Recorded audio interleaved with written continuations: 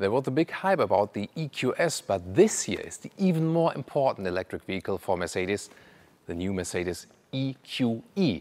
So to speak, the electric E-Class, but on a very own pure electric platform, sharing it with the EQS. So the EQE, starting here in the front, this is an option, the so-called star pattern grille. It has a little bit of reflection with the chrome stars, oh, the tiny stars here, but really cool effect.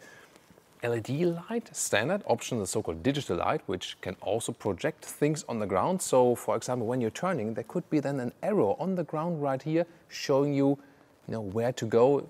Let's say it's a step further than an augmented reality head-up display. And you also have this purely integrated design on the front. Design-wise, you can see, once again, like the EQS, this overlapping front hood right there. It's a very unique design, no doubt, and once again also this one bow design. The length here is at 4,95 meters or 195 inches. That means it's around 20 centimeters or 8 inches shorter than the EQS, and half of that is shorter rear overhang and the other half is shorter wheelbase. And, well, the price will also be lower, hopefully. The EQS prices are similar like the S-Class, so we can expect that the EQE prices might be somewhat similar like the E-Class. A little bit more expensive, probably. Interesting, again, this really streamlined design right there. So kind of form follows function. The antennas, by the way, are hidden right here, just to save some more gaps. So basically integrated behind this panel. Very interesting. And now about the trunk. This is very interesting. The EQS has this fastback opening. Here you have more headroom on the inside and you have this separate, normal hatch here in the trunk like this. So this is not so practical then to load things in and out. We'll soon take a detailed look at that, but then you have more headroom in the rear. Let's take a look at the rear design first. You can see the light strip here goes all around the vehicle. EQE 350 means this is the rear-wheel drive version, 215 kilowatt. Around 6 seconds will be the acceleration figure. There will also be all-wheel drive models available where you then have an electric motor in the rear plus one in the front. And yeah, probably at some point also a true AMG version. This one here, however, is the AMG line. You've maybe seen it in the front. And here also in the rear, kind of diffuser style. Is this a fake exhaust graphic? Maybe not. I think it's okay. So more black, definitely this, larger black panel here in the AMG line. We also have an electric art for you. Turning indicators here in the rear, not that spectacular actually. In the front, yeah, way fancier because it takes up, the whole area here of the daytime running light. Interesting detail, by the way, here the rear lamps looks as it would be like curled, this signature, right? So we have this gray, unique color, by the way, in the AMG line. And especially in the lower left and right, you have the more aggressive styling, darker styling for these non-air intakes. Here, the so-called electric art line, this is the standard one, also has these non-fake or non-air intakes or fake air intakes. So this is all closed, but it looks like, the original air intake thing. It's a little bit less sporty. And here we also do not then have the star pattern grille, just the normal black panel. The star pattern grille, however, is not connected to AMG line or electric art. It's just a option by itself. This then here in the white color, so you have a bigger contrast then to the black one. And here we also have 20-inch wheels, like these. So already quite big, 19 to 21 inch is the span, so 3 different sizes. And if you take another look at the AMG line, once again, here we go. These were the 21-inch wheels. So they are definitely larger and just give the sportier styling. So you do not have 22-inch like with the EQS, but definitely I think 21-inch should be a nice choice here. You can also get an air suspension. Steel suspension would be standard. Air suspension is then the option. And there you can also combine the riding comfort with large wheels as well. Interesting also technology-wise, you will have a rear axle suspension, rear axle steering that is. So optional rear axle steering, 4.5 degrees, or optional 10 degrees. So it's not standard. EQS is standard, but here in the EQE, you have it as a first option, then the secondary option. And if you go for the 10 degrees option, then the turning circle is just at 10.7 meters. That's extremely small for such a long car. Then in the rear here with the white vehicle, you can see this is then more in a matte black paint. So a little bit more subtle from the styling. What about you? For me, it's definitely the AMG line today. I really would like to read your opinion in our comment section if you're okay with the design. Do you love it or do you hate it? I think it's either love or hate, there's nothing in between. And yeah, maybe I have to speak it out loud, what hardly anyone else dares to say, but this car is designed in this way to appeal the Chinese market. And for a lot of the European or American tastes, therefore, a lot of people don't like the car. And me neither, design-wise, I really have to say that. I think it's a very daring design, it's a unique design. That's what I like about it. But I think it's too much focused on the Chinese market, and that's why it has this really, like, drop, very round design. And the total opposite we see at the moment with Audi. Yes, the Chinese market is also super important, but Audi says there, we have like this strong German Bauhaus design. That's who we are, and that's it.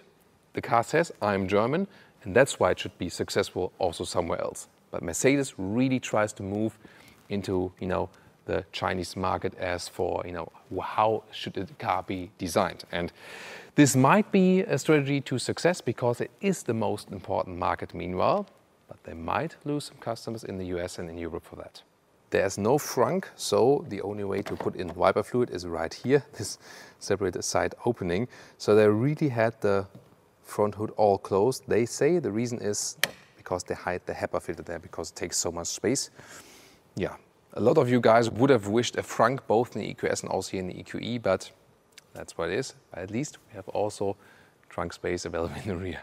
Just one battery size, that's easy to remember. 90 kilowatt hours net, that is the small battery from the EQS. The bigger one is not available here, but it should still be enough. The efficiency, EQE and EQS are actually quite similar. So from our test, we had, like 17 kilowatt hours on 1 kilometer, like 27 kilowatt hours on 100 miles. So we can expect more than 500 kilometers of electric range here. There's just the electric range here, or more than 300 miles. The maximum figure, if you go really efficient, can even be a little bit higher. Maybe we can score like something less than 600 kilometers or something less than 350 miles. We have to see. And I think overall, if you compare the market competitors, that's already quite decent. And about the recharging, AC is 11 or optional 22 kilowatt. And DC charging here up to around 175 kilowatt. However, the charging time then at the fast charging station will also be quite similar, EQE and EQS. Here for the Mercedes EQE, you can also calculate with some 30 minutes from 10 to 80% state of charge than at the fast charger. This is the car key, looks quite fancy. And with the EQS or the S-Class, you sometimes have, for example, a high gloss white on the inside, but here with the plain black, maybe even more subtle, so why not? When you open the vehicle or when you approach it, then the door handles fall out. However, in the EQE, these are optional, gladly, because to me, they have been so annoying with the EQS. And it's of course cool, it's a fancy function. It looks better when they're closed and it's also a little bit better for wind efficiency, but not too much. I would go just for the standard door handles. Then you know what you get, you know what you have. So I think it's good that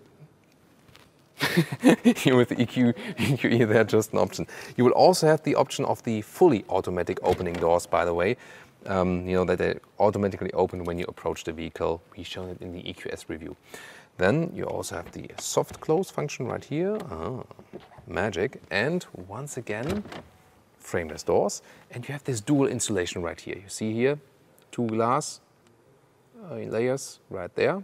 Very interesting to see always. And inside of the doors, animal-free materials. Also here the top part is kind of like a shiny effect with Artico. There's also another Neotex material available now, showing that soon. Then a lot of capacitive buttons all over the place. Like here, for example, for the seat heating or for the seat memory. This is just one button. And this one button strategy, I'm not sure if that is belonging to a premium car. Here also, formerly, these buttons here could be moved. Now they don't give you any feedback. It's cool that you know what you're doing when you have the seat layout, but they cannot be moved and then you're not exactly sure what you're doing at this moment. And here also capacitive buttons for the side mirrors. So am I too old already, or are capacitive buttons really not that good? Tell me in the comments. Then taking a look at the interior, that looks of course super fancy here with the air vents, for example, also illuminated. Look at that, nice detail work right here. Soon more about the screens. At the moment everything is turned off. And there you see it really has this one panel design in this optional hyperscreen. Recently the EQS prices were revealed, saying that the hyperscreen is at 8,500 euros or dollars extra. So I think it will be the same for the EQE right here. But soon more about the screens. First of all, seating here. There are two different seats available, comfort seat and a sport seat. This is here the comfort seat, so it's a little bit more open, so to speak. The sport seat would be better in the bolstering here and also in the shoulder support. Yeah, but which is more comfortable, we have to see about it at a later stage. Interesting is that for both seats you have different materials and also a lot of animal-free choices, more sustainable definitely and more animal-friendly. You have a full Artico that looks like this. You have also a so-called now micro cut. This is then a microfiber surface. Here the Artico seat, by the way, can also be cooled if you have the Artico choice. This is the optional animal skin pack. So cooled leatherette seats are also available. And the steering wheel can also be bought then with a full leatherette surface. So the standard EQE will be animal-free as for the interior materials. That's a great choice. This will be really crucial for the whole market. So yeah, Tesla did it so far with the Model 3, with the Model Y, and also with the Polestar 2. Standard now animal-free. This is then leading into the future. Let's see if the seat is all the way down. Now it's all the way down. So I'm 1,86 m, 6'1". Still some headroom left, although this is the one with the panoramic roof. It's also a nice option and it goes really wide around the vehicle like this. Let's open it. Yeah, here we go. And I mean, sitting here in the front, it doesn't feel too much different, you know, from the EQS. Yes, the seats are a little bit different in this EQS, a little bit different seat form. But when you look at the front, they of course share a lot of different parts like the screens and so on, and they also share the very same platform on the so-called skateboard, they say, where they can also then adapt the wheelbase. Very interesting as for the first impression, definitely. Let's take a closer look. The EQE is also about new materials, as I said. So here this is called Neotex, and it's something in between a leatherette and the microfiber. So it looks a little structured and doesn't feel entirely sleek, but it's mainly sleek, so to speak. A little bit like neoprene, something from the texture. Very interesting, looks really high class. And also here with the blue shade. We also have the same at the top of the inside of the doors. And this is again also all animal free, so really nice to see new premium materials. Screens, screens, screens. Welcome to this interior then, EQE. 12.3-inch digital instruments are always standard. And then on the middle part you would start, you know, like in the S-Class or the C-Class, the new generation, with this vertical screen, either here in the 11.9 inch, a little bit bigger one, in 12.8 inch. That is then exactly the same in the S-Class and also in the standard EQS. And then you have this optional hyper screen, 17.7 inch, and another passenger screen, also in 12.3 inch right there. Yeah, this is, well, yeah, once again, 8,500 euros extra, or almost also the same in dollars. It has this kind of curved function, but the functionality on the inside is kind of the same. So I would really stick with the base screen. It's a little bit smaller, it's more vertical. This is maybe even more distracting. You don't need the passenger screen on the right side. Yeah, and you can have another more, more deco element here on the right side, like here in the middle part. This is like matte material, for example. However, if you want the fancy tech overkill, then this is the way to go. We soon show also details to the screens. This is, by the way, the Vision AVTR, the inspiration for the new electric models by Mercedes. Here in the middle console here, once again, you can slide this one here open. Then you have two USB-C connectors and an inductive charging pad, adaptive cup holders, and this then here to start up the vehicle and to pick the different driving modes, for example. And yeah, once again, this curse of having, this is one button. Why is this one button? For design purposes? I did ask them, and they say it's for design and functionality. And I asked myself, no, the functionality is worse. Is the design better with high gloss black? I think not. What do you think?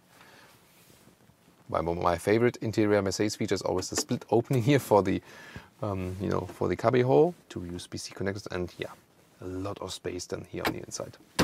Steering wheel, either this one and different from the S-Class or the EQS, which have this, you know, black panel slot design in the lower part. This is here more like a sportier slot design. However, the AMG line steering wheel will look different with 2 spokes. Here we have a rather closed area. And once again, one button fits it all. Phone, volume, slider, capacitive, left side for the cruise control. Yeah, I think I would just call it the capacitive curse. You can hashtag that also if you like in the comments. Hashtag capacitive curse, made by Thomas 2021, copyrighted. So there we are. I mean, it looks cool, definitely, but capacitive buttons make the user interface worse, period. The screen, however, that looks quite fancy. So, and now the central screen, ta-da! I mean, the map looks really impressive for that. Whoa.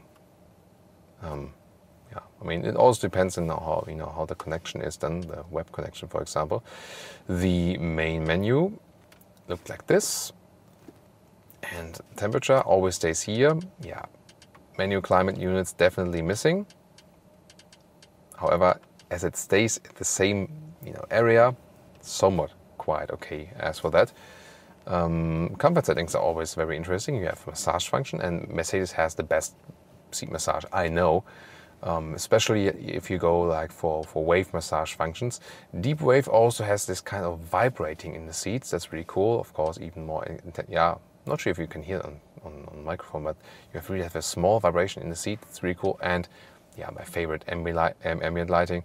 You also have this ambient lighting which adapts then to the driving, for example.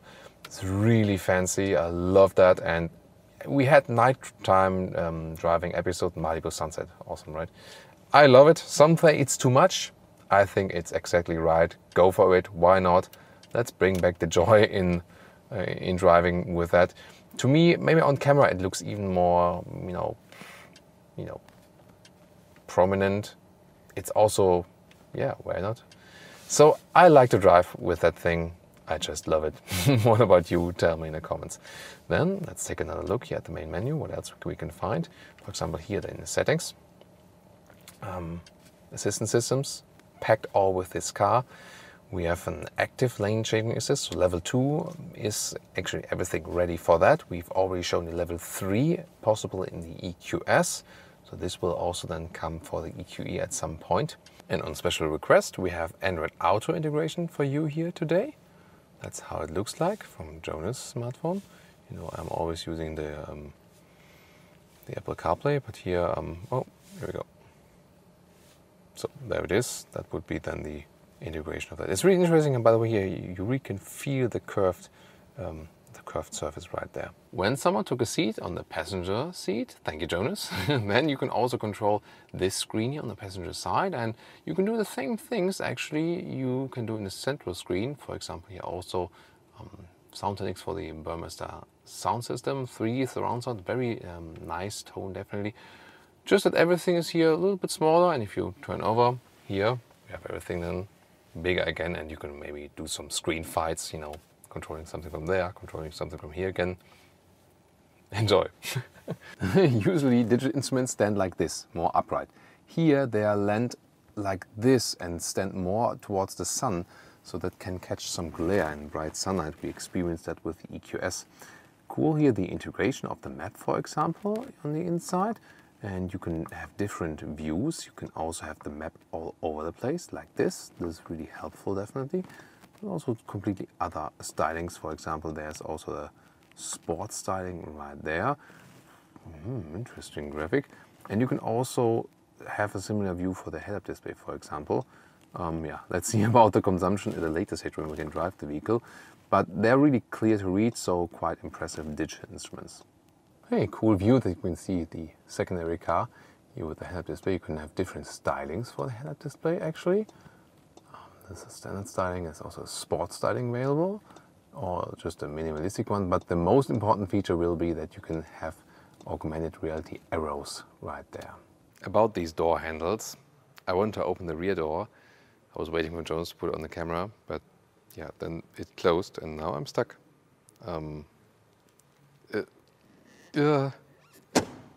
Yeah, so that's again why my advice is stick with the standard door handles. Let's now take a look at the rear. Here we go. This will be a difference then to the EQS in the length, but using this electric platform, you can see there's a flat bottom in the middle part, more or less flat. But definitely you can see you have a lot of space right there, and also the nice frameless doors once again in the rear. You have this step then here, strangely. Cool materials at the inside of the doors. Once again, this looks really, really premium. And the seating position here, you have a lot of legroom. This is the seat as I would be driving with 1.86 or 6'1". So a lot of legroom, definitely more than you would have in an E-Class or in a CLS. Headroom, that's the thing now. You also have this glass roof then here in this option. To the side, it's really close. You see, this doesn't really fit. So I don't fit in here as a tall person. You know, when I put my head to the side, but when I'm sitting like this, yeah, I mean, that's okay. It's because I'm in the space in here of the panoramic roof, but that's really close. And they actually told me they went for the fixed trunk to give more headroom in the rear. So I asked myself if they would have gone for the fastback trunk there. Yeah, maybe that wouldn't have worked at all. This is the cost of this one bow design here, actually. And you see it also here, you know, how my knees are bent. I sit relatively low here, so do you see it on camera? I feel kind of a little bit lost, you know, in a way from the seating position. It's not uncomfortable, but somehow strange. You know what I mean? In the middle part, that's also really well possible. Also quite soft from the seating area. The back part is a little bit stiffer than here in the middle part, but I mean, you can still use it with 5 tall adults. So it doesn't have this chauffeur kind of thing like the EQS or the S-Class, of course. But also the EQS wasn't that much chauffeur-alike, more again driving yourself. In the middle part, you can put that down and have either this kind of smartphone holder or then here the cup holders, like this. Isofix at the outsides each. And you also have this control unit here. Once again, one button fits it all, capacitive curse, but you have some kind of a haptic feedback here. So this rear unit then I think is actually quite well to control. The cool thing about the rear interior, definitely more this glass atmosphere, looking, you know, when you look from down to the top, you have the glass right here and also look to the front, and then together with the ambient lighting, even here the ambient lighting mirroring in the top glass here, this is actually the fanciest thing here. So yeah, this vehicle is clearly design focused. No car is safe from the dual centimeters inch measuring stick by Autogefühl. Let's fight. So opening here the trunk like this. Again, no fastback opening. And the length here is, yeah, 1 meter or 40 inches. And the width is actually less than 1 meter or 40 inches. Even a little bit narrower right here. So this rather goes like 33, 34 inches. And yeah, I mean something a little bit more than 80 centimeters. Not too spacious. Actually, the height is actually quite okay. That's okay here with 21 inches. Well, it's like 53 centimeters. If I put a backpack in here, you see, that's actually no problem. So that's actually quite cool. Let's see what do we have underneath. Here we go. Some more space. This could, for example, fit a charging cable, since we do not have any trunk. And we can also fold the seats, but there's no mechanism from here whatsoever. So we can have a 2/3, 1/3 split, or also just a ski hatch thing in the middle, and then loading all the things through to my front seat, we land up with 74 inches or 188 centimeters. Mercedes EQE and EQS share the platform and also the technology. So now tune into our driving review of the EQS. That will also tell a lot about what to expect with this one. And see you at our driving part with this new EQE. Everything you need to know about the upcoming VW ID. Bus is right here. When can you drive it yourself and when does it drive fully autonomously? We'll tell you all about it in this video. Let's take a look here. This is a prototype vehicle with a lot of different sensors. We're going in depth on that. Let's first take a look here at the design in the front. This still has a camo wrap, but you can already see the characteristic front, very short as it used to be from the vintage models, because this one here now, of course, is all electric, battery, 77 kilowatt hours net, and also from this MEB, the modular electric building platform from the Volkswagen AG. You can see the huge retro VW logo. In this case, this is the ID. Buzz AD, the autonomous driving vehicle, and there we have different sensors. We have 14 cameras on the top all the way around. We have 11 radar sensors. You can see, for example, the most prominent one here in the front, in the lower part. They will also be heated for this vehicle, so they cannot ice and maybe fail or something. That's very interesting. And then there are also 6 LiDAR available. One big one, long range, and top one. So this one looking 400 meters or 1,300 feet ahead. And then short range LiDAR, like rotary lasers, also all around the vehicle. And why is that? They want to use this one here in 2025 for autonomous driving, both in Europe and also in the US. First with the driver, later on then also when law allows it without a driver. In general, about the ID. Buzz, you can see this electric building platform is actually not such a long vehicle. Look at that. This here, from here to here, in the short wheelbase version is 4 meters 70 or 185 inches. Yet the wheelbase is extremely long. You can see the very short overhang both in the front and in the rear. 19-inch wheels here, by the way, but this is still then, see here the wrap around. This, by the way, here, Argo is the company both owned by, or big share by VW and Ford, which is developing the whole technology for the autonomous driving. Well, when can you drive it yourself? In 2022, early 2022, it's available in the short wheelbase version in Europe to drive yourself. Then in 2023, the long wheelbase version comes for the US, then around 5 meters or some 197 inches. This will only be then available in the US for the long wheelbase version in 2025. Then everywhere also in these autonomous taxi buses, for example. In Germany we always call this one here, or called this one bus, not because it's a huge bus, but a small bus, so to speak. But definitely, even though it's a camo wrap, it becomes clear that it gets something of this vintage touch it had. And especially our fans in the US are so much looking forward to get this one back then, finally in US. Then of course, in this case then, all electric. What about the range?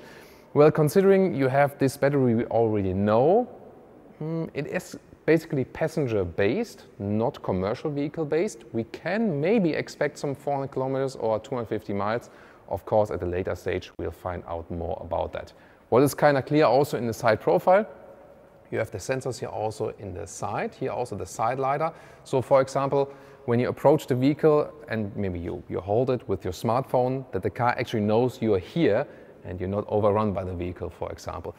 The side profile, as we know it, form follows function, classical box design, and once again you can see here the very short overhang in the rear. Recharging, as we know from the current MEB platform, has a peak of 125 kilowatt. We'll see if that one is developing over time. And good news, as for the battery and as for the range, for the long wheelbase version, there will be a bigger battery available. The final figures are not out there yet. But if you stay subscribed, we'll keep you updated on the final figures, both for the short wheelbase and for the long wheelbase version, so that we can also calculate with a little bit more range for the long version that is then to come, for example, for the US market, but of course you can also order it in the European market. And now to the rear, we can see this typical box design, but we will have modern tail lamps, more in this horizontal way, and actually, really slim. And of course, the very low loading sill that you can easily get things in and out. Especially here, the autonomous driving vehicle has another LiDAR here in the rear. This is then a short range camera just for the area right there, and more radar sensors right here. These then also cover a longer range.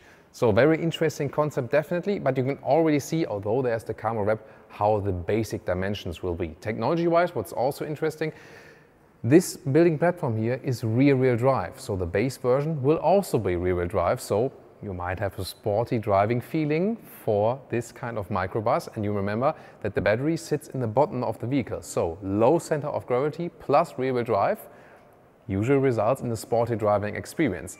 You will also have an all-wheel drive version, so that adds another electric motor in the front. And you know from the ID.4, for example, there is this GTX version, so that will be somewhat similar. If it will be called GTX, who knows? But so to speak, we will have a performance ID bus right there. That might be interesting for you, won't it? The interior is not finished at all, and actually it was off limits, but for you we could negotiate a short glimpse, and actually my impression when sitting here. So it's not the longest bus or microbus, than as you say in the US. It has rather a Tiguan length, but actually you can see when I stretch my arms, I cannot touch the front windscreen because it's actually quite wide here, although it is a short overhang. So you have a very spacious feeling because this modular electric building platform is really using the interior space due to the long wheelbase.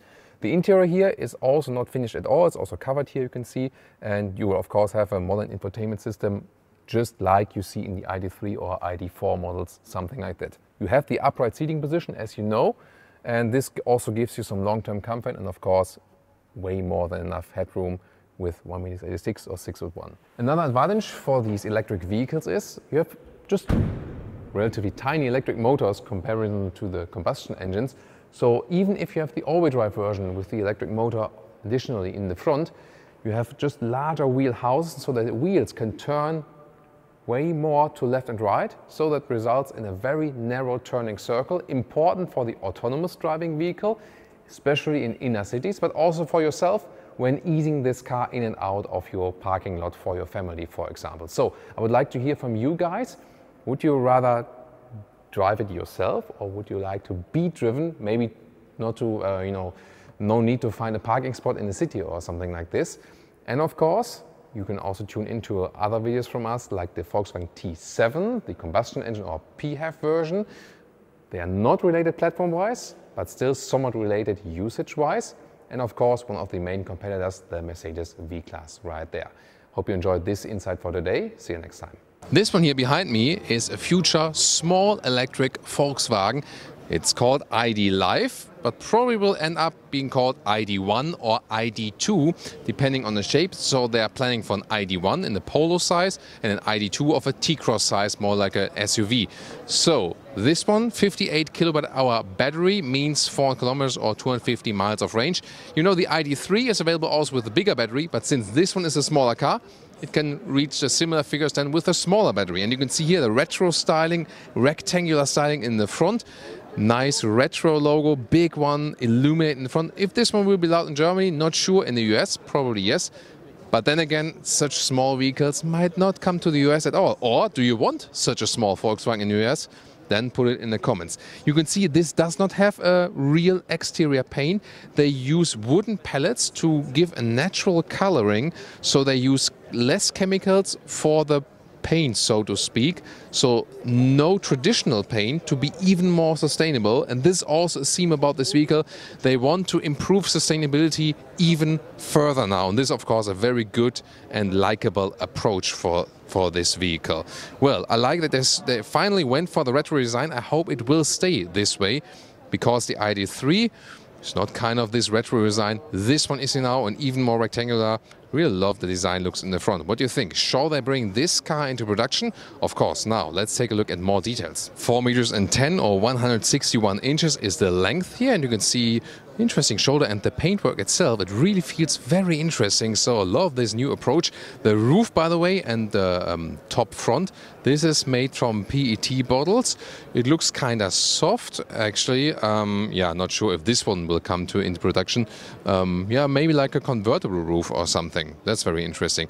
Impressive C-pillar here as well. So the car overall is very, very short, but will have actually space in the interior of a compact vehicle. Acceleration figure around 6.9 seconds from around 230 horsepower. But interesting is, so far the MEB, the modular electric building platform, has rear-wheel drive. This one here, however, will be planned as a front-wheel driven vehicle. So also looking forward to test drive that, of course, when it comes into a final production stage and also for the final naming. Even more interesting, by the way, the rear. So the same light scheme we saw in the front will also happen here in the rear, where we have, you know, basically this seamlessly integrated layer and the lights are behind it. This looks really, really fancy. And the same VW logo we had in the bright scheme in the front is then here in the red scheme in the rear. Top speed is planned for 180 kilometers or 112 miles an hour. But even more interesting is the pricing. This one supposed to hit the market in 2025 for around 20,000 euros. And this, of course, would be a game changer to have really an affordable small EV on the market from a mass manufacturer. Taking a look at the interior now, lounge atmosphere already in the rear, and we see a lot of fabric materials, or there's microfiber surfaces, also animal free, and really nice here also then the matte wood touch. So that looks rather living room alike, and also a high floor mat right there. This kind of Rolls-Royce style. And also, once again, theme about this one, recycled materials, reusing things, less chemicals, and so on and so on. Here also with a nice fabric insert at the inside of the doors, next to capacitive buttons here, for example, for the window levers. And this whole vehicle has frameless doors.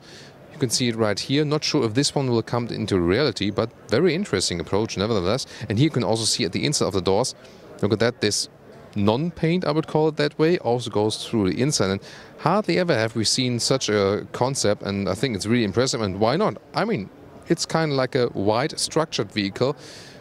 Looks a little bit ceramic alike or something, but definitely for a change, why not? It looks really fancy, I think. Here now the front interior with this joke or yoke steering wheel. Is it joke or yoke? Yeah, it depends on the definition, I guess. Like Tesla, we've seen that, and yeah, very interesting. They also went for that. And even more interesting is, you can see you have this projection there in the front. This is a cinema on the inside, and you can actually also fold the front seats all the way to the, to the front, and then you have this lounge atmosphere, or have a 2 meters interior or 78 inches. 2 meters or 78 inches long and on the interior, or you can maybe make a big cargo area out of it in another version. So this also leaves you a lot of possibilities. Oh, lower part, again, this pause and play buttons for the throttle and for the brake. We've seen also with the ID.3, very interesting and funny ideas. So it is kind of reduced to the max, this interior, and I think it's a very interesting approach. They're making this car either to a cinema, or of course, with the gaming console, for example, when you have some controllers, or maybe use the steering wheel or something. So definitely two very important things about this car. Reduction in the design, that goes more in the Tesla direction, but also about the entry price, this 20,000 euros or dollars, that will be the game changer. So, of course, it's a concept car so far, but if this one here comes close to an ID.2 or ID.1, I think it could really be a game changer for the EV market. Oh, and by the way, the wheels, 20-inch, so quite massive for such a small vehicle. But since you have this rather prominent rectangular design, the wheels don't look too big at all. Interesting. Well, and indeed it is a convertible, so if you pull these zippers here, you can actually also remove the top. Here's it in a very manual way, just to have a little bit more fun. And by the way, you see here this, the projection. It can of course be retracted, then the dashboard goes down, you'll have a head-up display, and in the middle part you will not have an infotainment system, but just you put your smartphone. And yeah, well, I thought about that. You say, Google Maps is the best service most of the time anyway. You just put your smartphone there. Everyone does that. So you could also think about, hey, let's reduce to the max. Don't spend billions in infotainment systems that are slower than your smartphone anyway, and just use your smartphone. This is also this minimalistic concept we see here, especially, of course, when this cinematic screen there is retracted. The already existing EVs by Volkswagen are the ID.3 and the ID.4. See these videos. This is the all-new generation of the Kia Sportage. We'll tell you all you need to know about the long wheelbase and the short wheelbase version for the different markets worldwide. Let's start here in the front. This is the new GT line, the sporty design package. And it has here the special front grille. But in general, the new styling is really massive, very strong. The top part here, kind of closed. But then here, once again, really open in the lower area. Also very prominent, the new LED daytime running light. The main headlamp unit starts with LED and optional the matrix LED. Experience Green is this very special new color, by the way. And you also see here the new Kia logo. So they have completely changed the whole brand design. Around 5 inches or around 14 centimeters is the length difference from the short wheelbase to the long wheelbase version, splitting in the wheelbase and here the C-pillar. This is here the European version at 4 meters 51 or 178 inches. And the version for Asian and the American market is 4 meters 66 or 183 inches. So not too big of a difference, but the styling details are different. The European version gets this contrasting black roof as an option exclusively. And here the window graphic then is different. And also the C-pillar would be just longer in the US and the Korean version, for example. Interesting, by the way, this split here. So their new design philosophy explicitly works with contrasts. I usually find design better when it's more fluent and easy, but they also want to arouse attention with contrasts like these, where it's really like going in the opposite way. Very interesting. The GT line also features the painted wheel arches right there. These are also dark 18-inch wheels. The wheel sizes go from 17 to 19 inch, so there are even bigger ones available. In general, you can see a rather sporty approach for the side and rather fluent designers in the front part. Also, once again, for the front wheel arch, we have it in paint again. The base version you would just get with the normal black wheel arches. And here also in the GT line, the contrasting mirror caps also in black. So you see they are actually playing around a little bit, and then especially here towards the rear, even more stressed in by this black roof contrast we see here. There is also a new distinctive design for the rear. Look at these curved forms here, and then very modern tail lamps right there, and some contrasting elements, for example here, and this off-road diffuser kind of style. And gladly, we have no fake exhaust whatsoever. Suspension-wise, by the way, you start with the base suspension, and optionally you can get an ECS, electronically controlled suspension, so an adaptive suspension is also available. What do you think about design here? Tell me in the comments. This is the car key, and it also features this remote parking function. We know it from our recent Genesis reviews or the Hyundai Ioniq reviews. Of course, Kia, Hyundai and Genesis, all the same corporation, and therefore they also share these features. You can also press it here for keyless entry and door closing sound. Very solid. Yes, sometimes it's beeping, but that's normal. It's a prototype vehicle, so it also beeps from time to time.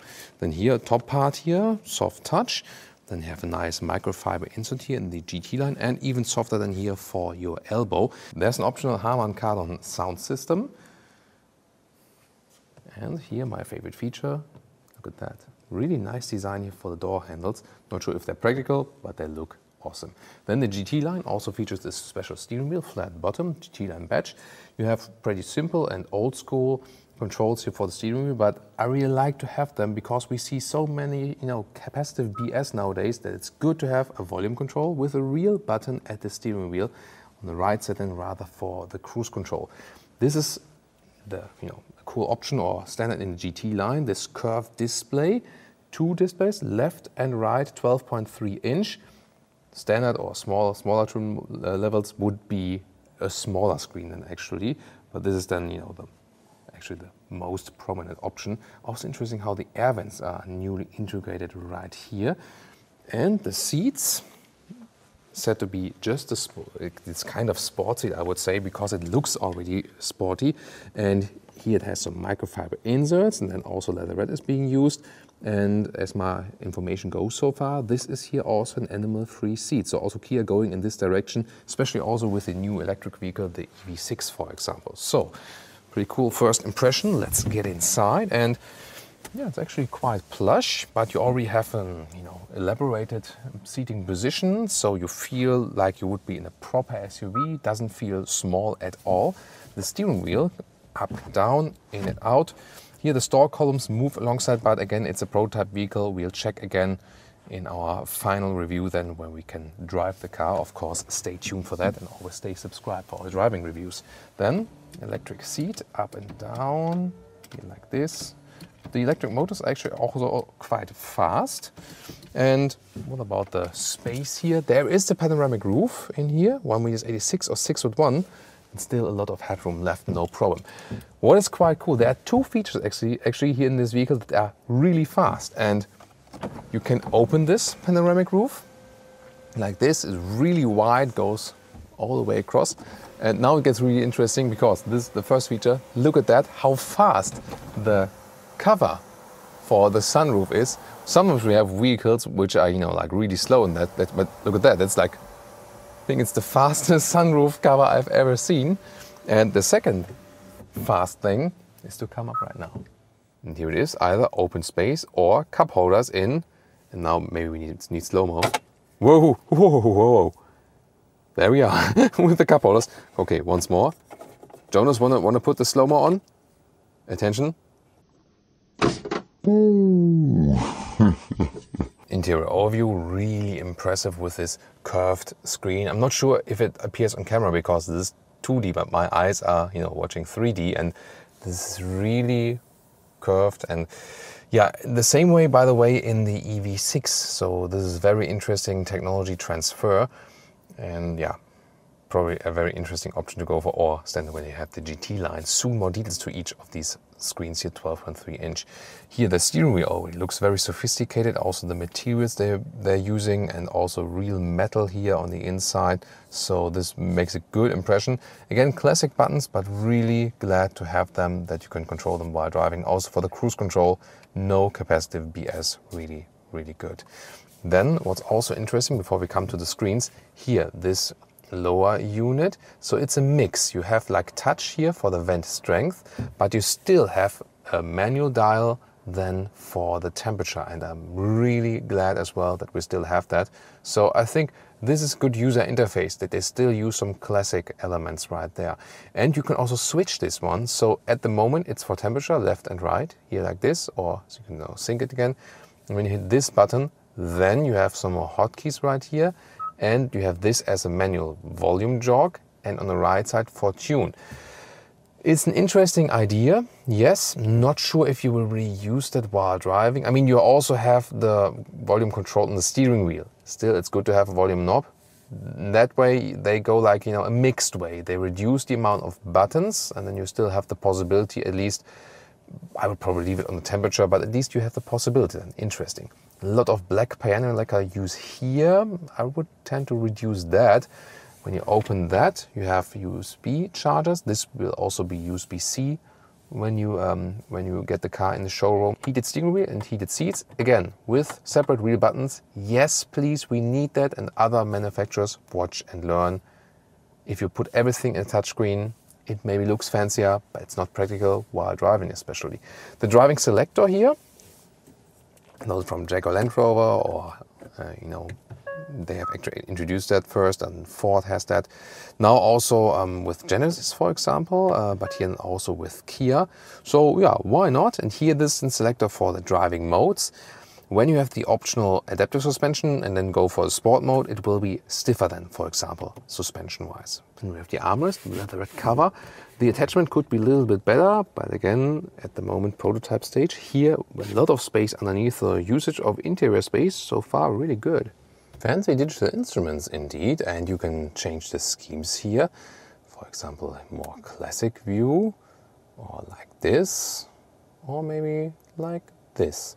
And this one, of course, the most fancy one. And by the way, if you use the turning indicators, there will also then be a camera right here, a camera view from the side mirrors, like we've seen in our recent Genesis reviews, that you have a blind spot camera basically in the digital instruments.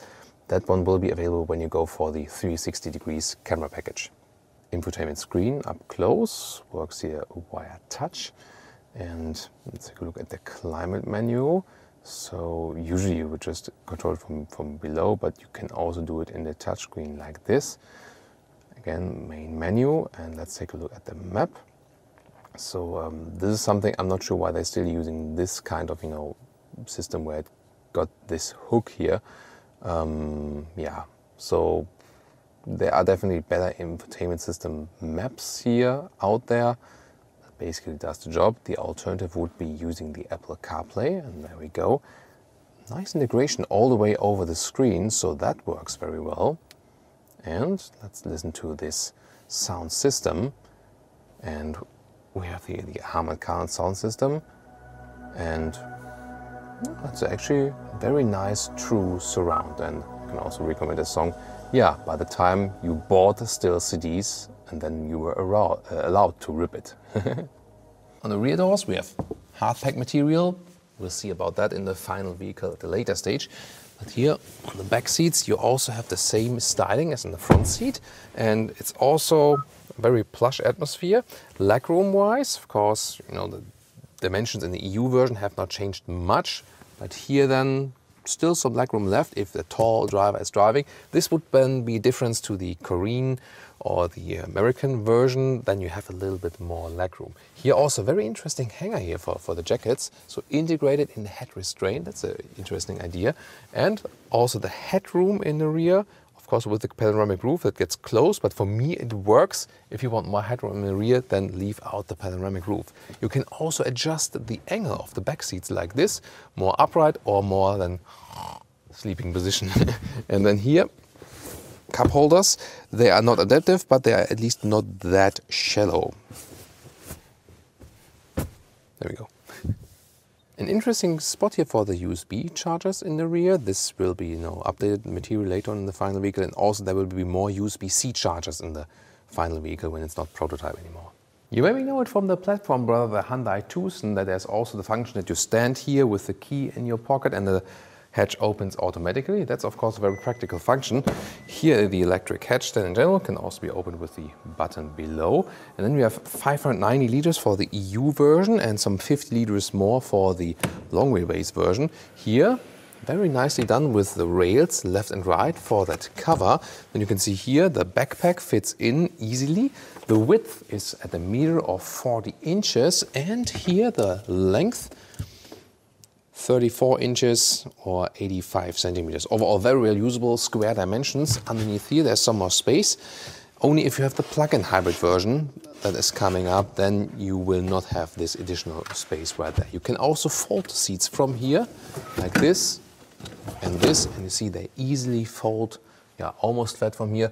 So they have a lot of space, and let's see if you want to transport some furniture or something.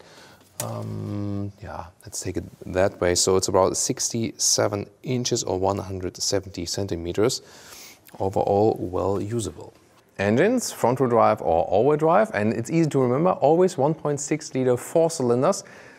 One diesel available, then there's one pure petrol engine, at least, well, some mild hybrid technology. Then there's an inbuilt petrol hybrid, the one you can see right here.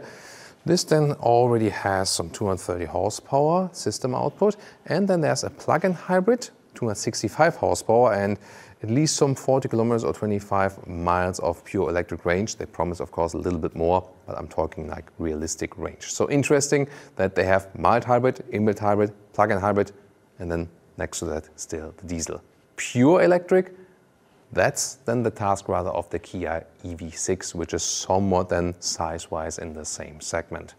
Of course, not a true SUV then, for sure. Do the competitors need to be afraid now of the new Kia Sportage, like the VW Tiguan or the Mazda CX-5? Click these videos and I would say they rather should be. This is the all-new generation of the Astra, a fierce competitor of the VW Golf, both, especially in Germany and the UK. Vauxhall and Opel here in the Opel trim, because we're today in Rüsselsheim, Germany, where this vehicle is also built for the worldwide markets. And you can see here the all-new Astra has this new Opel visor, so-called. So basically one Stormtrooper trim, and also you can get the Opel logo in black for a more sinister look.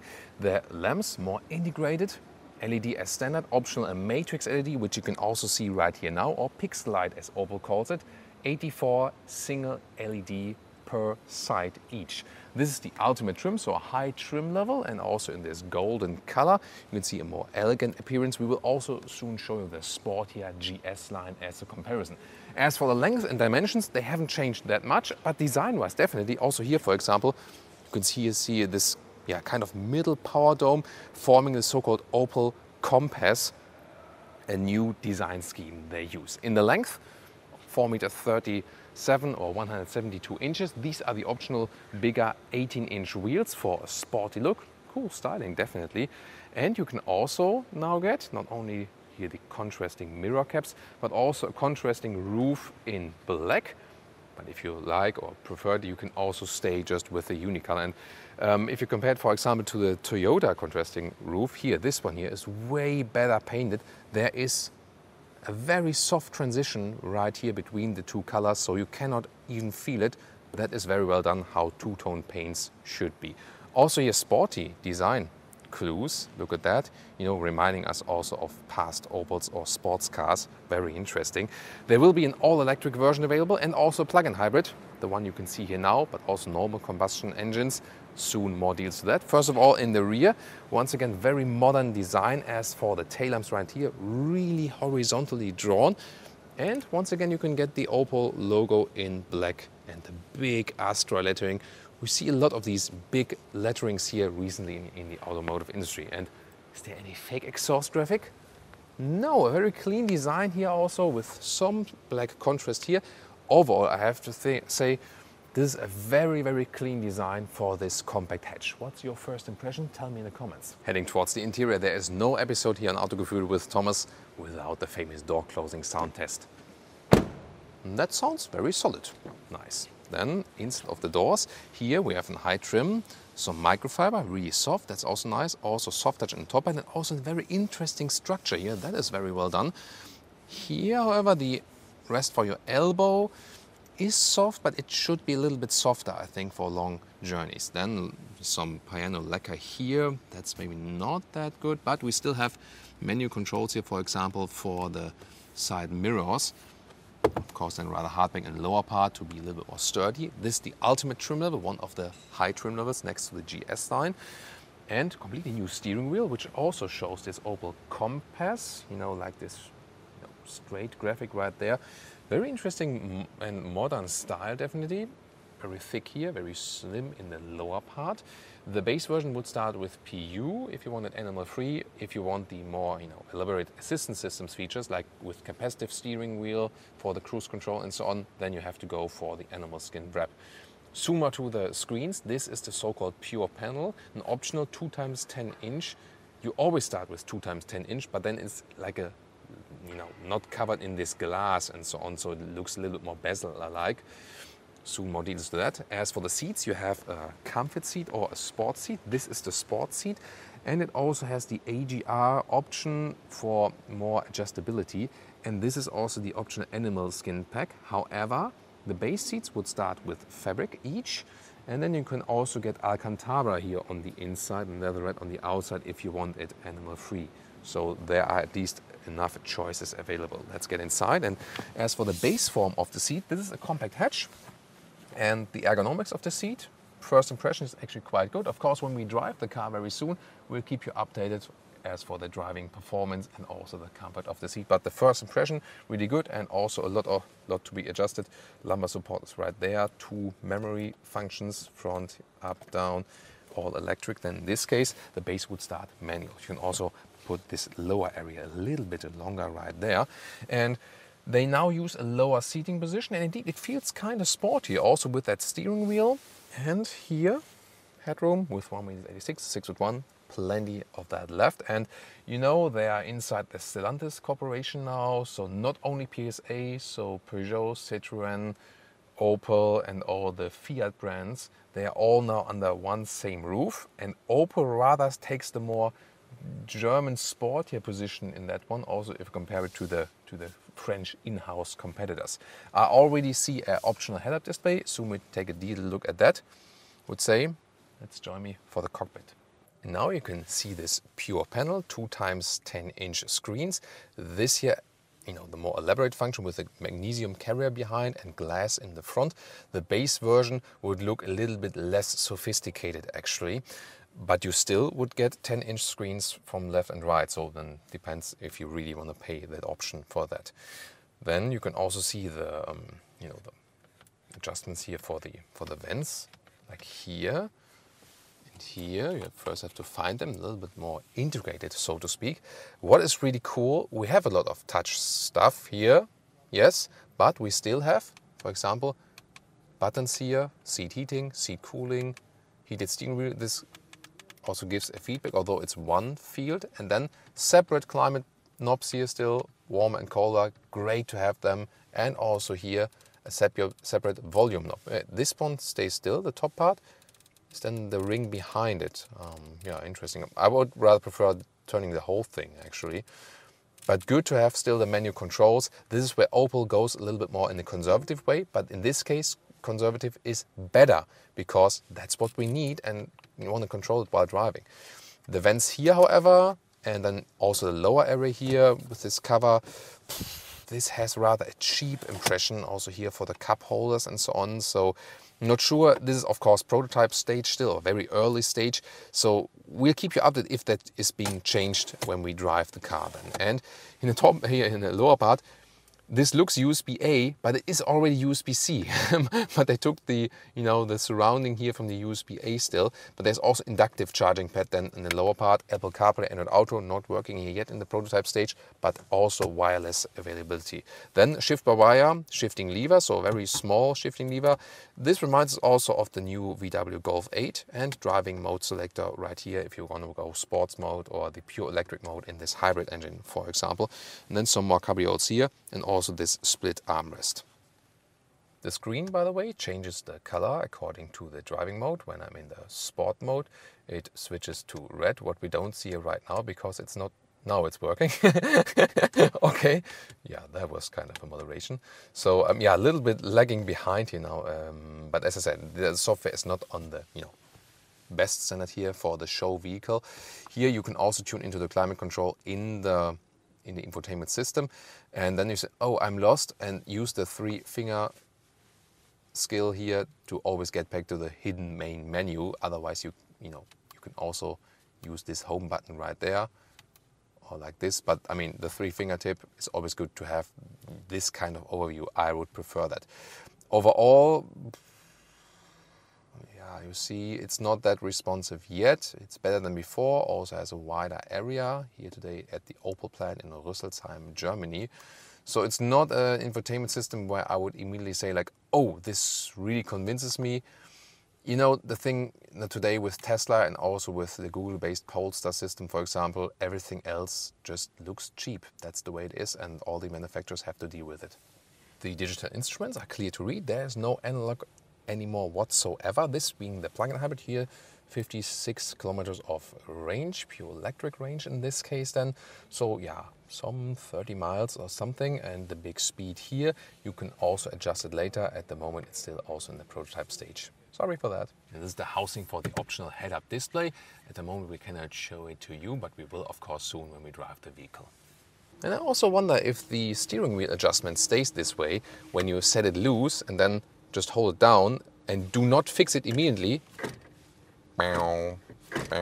So, Opel engineers, I'll check out very soon with the final vehicle if this stays that way. The front seats are very thick and set on comfort, so yeah, and they also have not really, just slightly increased the wheelbase, so there's hardly space for your knees in the rear. So this is rather a small compact vehicle, let's take it that way. And yeah, the legroom in the rear is not really existent. It's rather like in some of the small segment vehicles actually. So when you have the base seats, you will have a little bit more legroom though, and hardpack materials at the inside of the doors. But the seating position itself actually, when you would have shorter legs than I do, this is actually quite comfortable and ergonomic. So you have to be just short leg-wise, because headroom-wise, this is actually no problem at all. And then we have here the armrest with some adaptive cup holders right there. And in the middle part, one more USB-C charger, and also, when you have that option, 3-level seat heating for the rear seats. 422 up to 1,250 liters is the trunk capacity. Let's take a look right here. The normal length is here, 29 inches, 73 centimeters. The width, this is like a good standard 1 meter or 40 inches. And the height below the cover right here, 15 inches or almost 40 centimeters.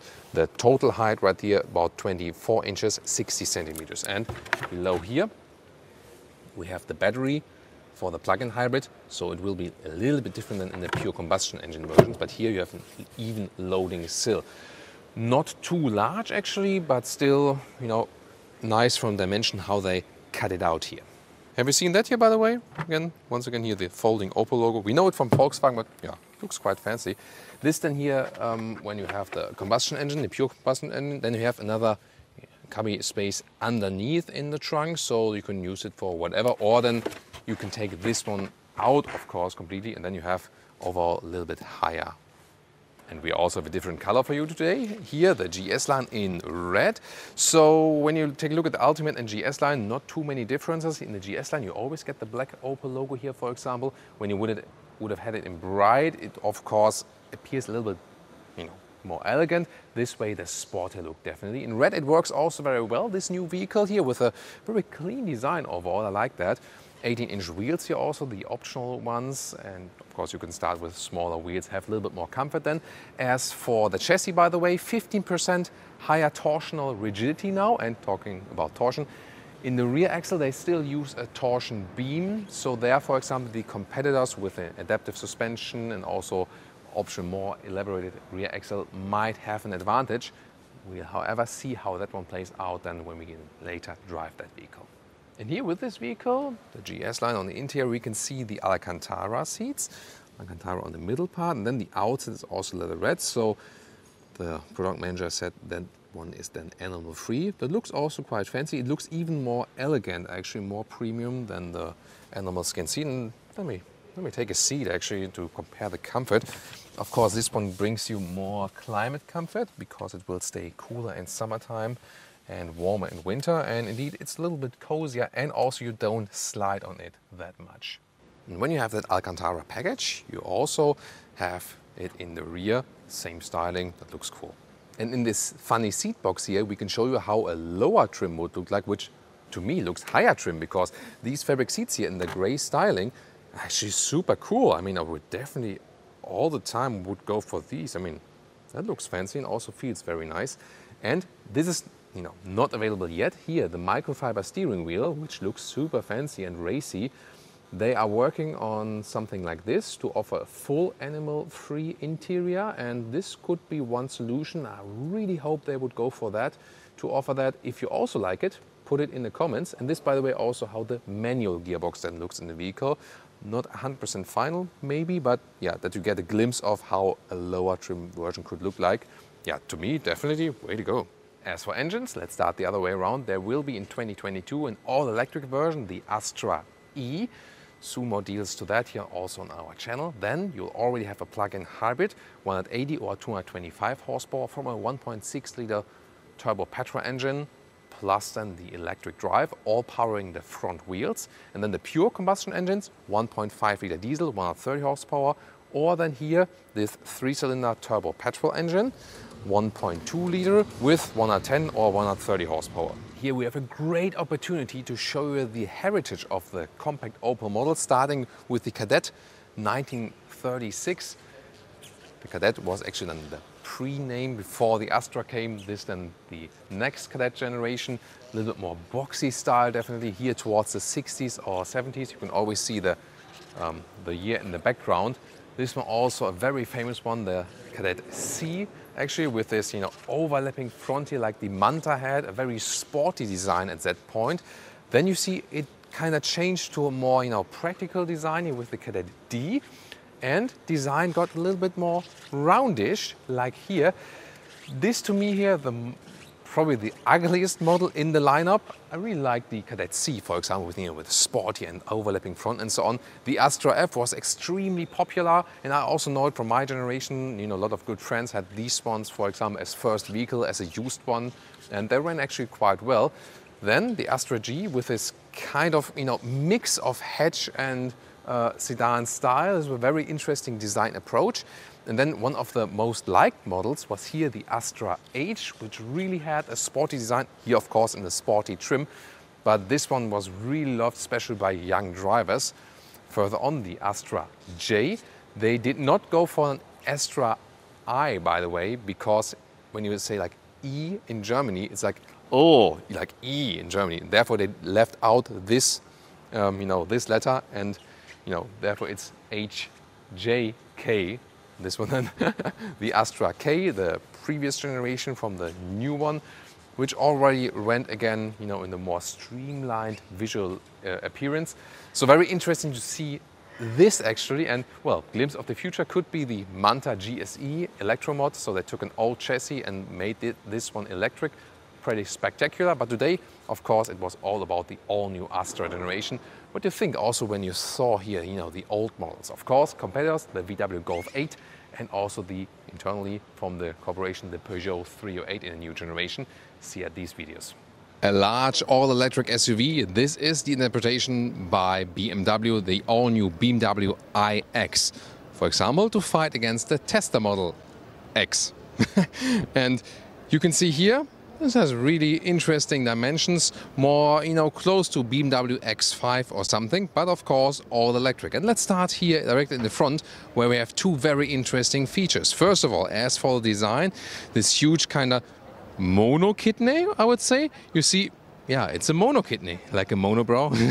But here you can see, this is one kidney and the other one, but here they are actually, you know, combined in the middle. And this material here on the top part has a very interesting effect, because I could literally take a screwdriver and do like this, and could damage it, and at room temperature, or you need to heat it a little bit when it's cold, it repairs itself from scratches. I hope at a later stage we can also take a live sample of that for you, but I've seen it, it's working very well, and it's like, how does it work? It's very interesting, kind of like a memory material. And also the wiper fluid here, look at that. Blue accentuation around the BMW logo, and here you can fill in the wiper fluid then under the logo. So yeah, very interesting. This is also a new BMW philosophy, where they want to hide basically very practical features and make them still accessible at, you know, at some point. The headlamps here, slim integration, LED standard, optional. You can also get laser lamps for that, and very aggressive styling here with the black contrast here in the lower right part. When we take a look at the side profile, you can see it has some kind of, you know, roofline that goes a little bit flatter towards the rear. The door handles are guided by the security guys here at the moment. So yeah, on the motor show here, IAA Motor Show in Munich, not always easy to keep a clear look to the vehicle, but we try to make it as good as possible here for the impressions. Here, the big wheels, you can see here in a two-tone scheme. These here are the 22-inch wheels, different sizes available. Once again, the blue accentuations for the I models. The length 4 meters 95 or 195 inches.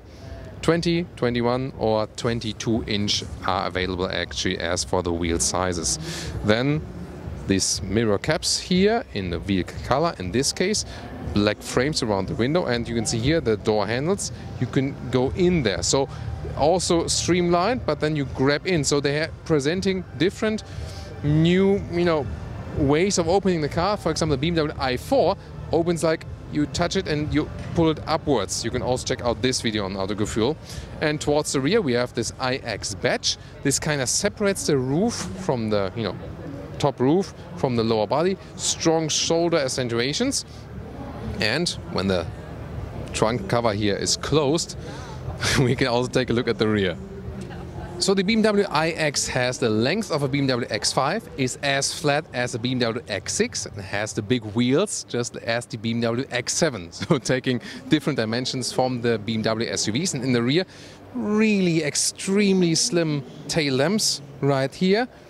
Once again, blue accentuations then all the way over the place with the BMW i logo, and also with the blue logo around the BMW badge. And in the lower part, we know also this diffuser styling. We also saw it with the BMW i4, for example. But overall, a very clean design in the rear. And it really looks different from the other BMW SUV models. What's your take on that? And we can also take a look here at the trunk.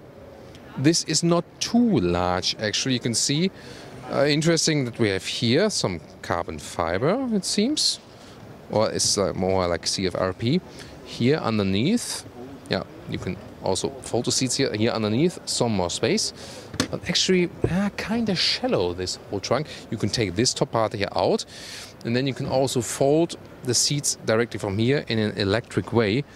But I would have expected a little bit more trunk capacity, 500 up to 1,750 liters it is. As for the battery sizes, 71 kilowatt hours net or 105 kilowatt hours net, and that will either give you some 400 kilometers or 250 miles of range, or in the bigger battery, some 600 kilometers or 370 miles of range. Of course, in our driving part coming up very soon, we will test if this is really true. As for suspension, you start with a base adaptive suspension, and optionally you can get a full air suspension for this vehicle. Door handles, when I press in the front part, not sure if it's because it's prototype stage, but I really have to press here that it opens. Not sure why, we'll keep you updated on that. Door closing sound, yeah, extremely cheap, but it's also frameless doors here, but we also check if this one is improving over time. Then interior, this looks really fancy, soft touch materials, integration of the ambient lighting is right here, and then kind of like a crystalline structure here of the seat control, and there are still buttons you can really move, and wow, this looks super fancy also here for the memory seating. And black fabric then here next to the Bowers & Wilkins optional sound system, and there you can also once again see here the carbon fiber core here of that model, very interesting. As for the seating materials, by the way, talking about materials, you will have a mix of fabric and microfiber and some wool share. Then Sensatec in beige, brown or black. This should be the beige Sensatec seat, because the animal skin seat is in black and red and it has rather a symmetric shape, and this asymmetric shape rather belongs to the Sensatec seat. That's, you know, as my information goes.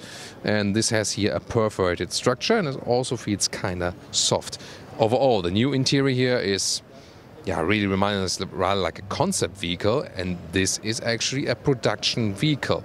12.3-inch screen on the left, 14.9-inch screen on the right, and the seats here feel very soft, a very spacious interior, and you really feel that this one is thought out to be an all-electric vehicle and was planned also on an EV platform, and that's also what makes more sense with the EVs. Steering wheel here with the electric control, and a completely new steering wheel we have not seen with BMW yet, in this kind of octagon shape. Cruise control, however, here still with manual buttons or real buttons to touch. At least a mix. This is capacitive, but here I can still set something. But really cool shape, definitely here. Right side then with a volume jog here for the music. That's also good. Soon more to the infotainment. Here also soft touch materials and this kind of like yard bow all the way across the front interior. I really like this clean setup, and this one has an open space atmosphere in the front. You can, for example, also put a big handbag here in the front. Like this here, this open space area, really cool. And then you have like a tablet here, 2 USB-C chargers and more space, like inductive charging pad for your phone, cup holders and so on. And even fancier here, this is like a matte wood surface underneath the crystalline MMI knob. I like to call it that way because Audi calls it that way. Yeah, but this one also interesting turning sound. It really has an interesting haptic feedback. So, and then you can see this is also a new trend. So these buttons here are integrated. So they are also somewhat capacitive, give you feedback. You also hear that. And when you integrate this with high gloss piano lacquer, it looks cheap. But when you integrate it with wood surface here, then it actually makes sense and looks fancy, doesn't it? So this middle console is super interesting. This, by the way, the shifting lever here, when you put it forward or backward, this is where you put in reverse gear, drive gear or B for more recuperation and so on. And here is another manual volume jog. And then we have the typical split opening for some more space. And in this, like, a lot of space, I can almost hide my whole big microphone in here. By the way, better sound for you here from the motor show. This is actually quite noisy around here, but with that one, you only hear my voice. Infotainment system OS 8, so BMW OS 8 Premier here in the BMW iX. Nice visualization of the vehicle, by the way. It will be available as the xDrive 40 with 6.1 seconds acceleration figure, or then 4.6 seconds in the acceleration at the xDrive 50 with more horsepower. And here you can see this is a normal GPS by BMW. We know and, you know, actually like. This is here the fairground here, Munich. But then again, when you take a look at the, you know, well, this, by the way, the gesture control for the volume, yeah. But then we have this new main menu, and this is kind of like, I think, a little bit overloaded, I think, and also not too good of a contrast. So I do prefer the older software generation of BMW, I have to admit. What about you? I would like to know from you guys. Android Auto and Apple CarPlay are both available. Here, of course, in this case, no smartphone is connected yet with this vehicle. And once again, back to the main menu. Here you can have also hotkeys, and the climate is integrated here. Yeah, here, 2-zone climate AC. It stays at the same place and is actually relatively easy accessible, but still, I think it's not a good trend that we get rid of these buttons then and move it all the way to the screen. Instruments, usually you cannot adjust them that much with the BMW vehicles. It will show digital speed, of course, and has a nice, you know, appearance as for just the first visual impression. And when we drive this vehicle very soon, stay subscribed. We show you all about that. To get out of the vehicle, by the way, I press this button here and steering wheel also moves up again. So this, I mean, there's a nice integration. It also is kind of like a natural movement right here. I wonder where they put the manual release, especially for our friends in the US.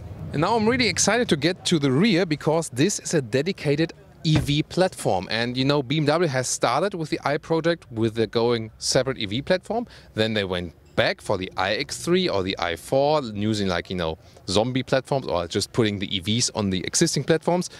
And with this one, however, they do a separate platform again. Yeah, not sure which direction they are going, but this one is a good direction because we have plenty of legroom right here. Then we have no middle tunnel whatsoever. This is very good open space here in the rear. And once again, soft touch materials everywhere we see and look, and it's a very, you know, roomish atmosphere in the rear. Once again, 1.86 or 6.1, plenty of headroom left. And also, again, with the perforated Sensotec materials, make a good quality impression.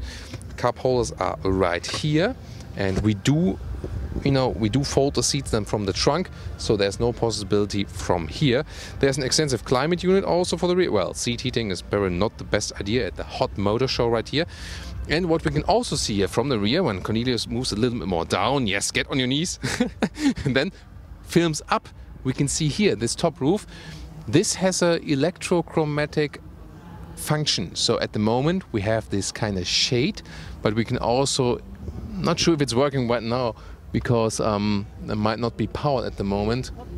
No, probably not. But when we drive the vehicle, we can show you that you maybe know it from Mercedes SL. It can be like let you look through, or that's looking like this. So you don't need a separate shade. The glass itself is being induced electrically, and then you have this change of the visibility or non-visibility. Magic, yo! Recharging 11 kilowatt AC or DC charging then 195 kilowatt, so it also ensures a good fast charging opportunity. And here, cutaway model with the battery pack, as I said, either 71 kilowatt hours or optional 105 kilowatt hours net. About 20,000 euros is the extra price. It starts about 80,000 euros or dollars, and then 20,000 more if you go for the bigger model with some more standard equipment and especially with the bigger battery pack. Here, by the way, the red interior, this one is the animal interior, so where you can see the rather more symmetric shape in this quilting style. So this confirms that the other one, the beige interior, was the Sensotec interior. So really hard to differentiate nowadays. You really have to know like the structure from the configurator, from the build side, to really differentiate it. Gladly that we can rely on new good materials. And here, once again, low center of gravity. It's a big SUV, but it's supposed to drive really, really sporty. We will find out for you, of course. And this also has a different exterior color. Well, it's cut open at the moment here, but you can still already see, you know, how this rather red exterior color will look like in the sporty trim. 22-inch wheels then also in this case. Can I scratch it, like totally destroy it? No? Not at the moment? Okay, damn it. I really wanted to destroy it now to show you the effect that it repairs itself. Yeah, I hope at a later stage we get the possibility to do so. Again, follow us soon for the driving part and compare the BMW i4 definitely, their electric sedan. Maybe also X5 plug-in hybrid or a Tesla Model X. We all have these interesting videos we see there. My first look at the BMW i4, the all-electric 3 Series. Well, rather a 4 Series Grand Coupe, if you want to take it that way. Definitely here the competitor to the Tesla Model 3, the electric sedan by BMW in this typical BMW I shape. And we also can see the new double kidney here, closed, vertical and horizontally. Everything is big, and then the blue accentuations here. This fits very, very well, of course, also to the BMW logo, and they work with blue for all their BMW i models. So very strong front there. And also here a sporty lower part here with the bumper. The headlamps here, LED or optional, also with the BMW laser light, once again with the blue accentuations. You can see it here. And of course this car works very, very well in white. And I remember my grandma had a BMW 3 Series in white and E30, and well, maybe this is how the future of BMW will continue then. There will be rear-wheel drive models and also an all-wheel drive model like an M50 model, so to speak. Soon more to the power figures. First of all, let's take a look at the side profile here, and I would say we move that sign here away so we can see more of the vehicle. Sorry, BMW guys. There, we need a more clear look of the vehicle. Look at that. These are the 19-inch wheels, different size available. Here also in a 2-color scheme. And once again, the BMW i blue accentuation, and I think it really works very well with the white. Then we have a very, very stretched roofline. As I said, more like a 4 Series Grand Coupe. Integrated door handles for better wind efficiency. It comes close to Tesla Model 3 as for the CD value. Little bit difference. Not as good as a Tesla Model 3, but definitely comes already quite close.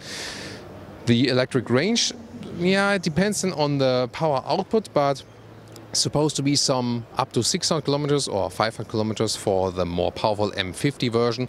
So we can expect some 300 miles plus, maybe even 370 miles then for the lower power versions in an optimum scale.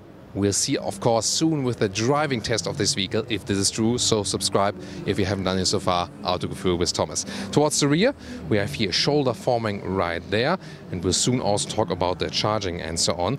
And the tail lamps already begin here kinda at the side and are really stretched all the way across the vehicle, and a very clean design in the rear as well, with the blue accentuation around the BMW logo. And if we take a little broader perspective, we can see in the lower part we have this kind of diffuser style, once again with the blue contrasting color, and even form follows function as well, because this is also to optimize the wind flow.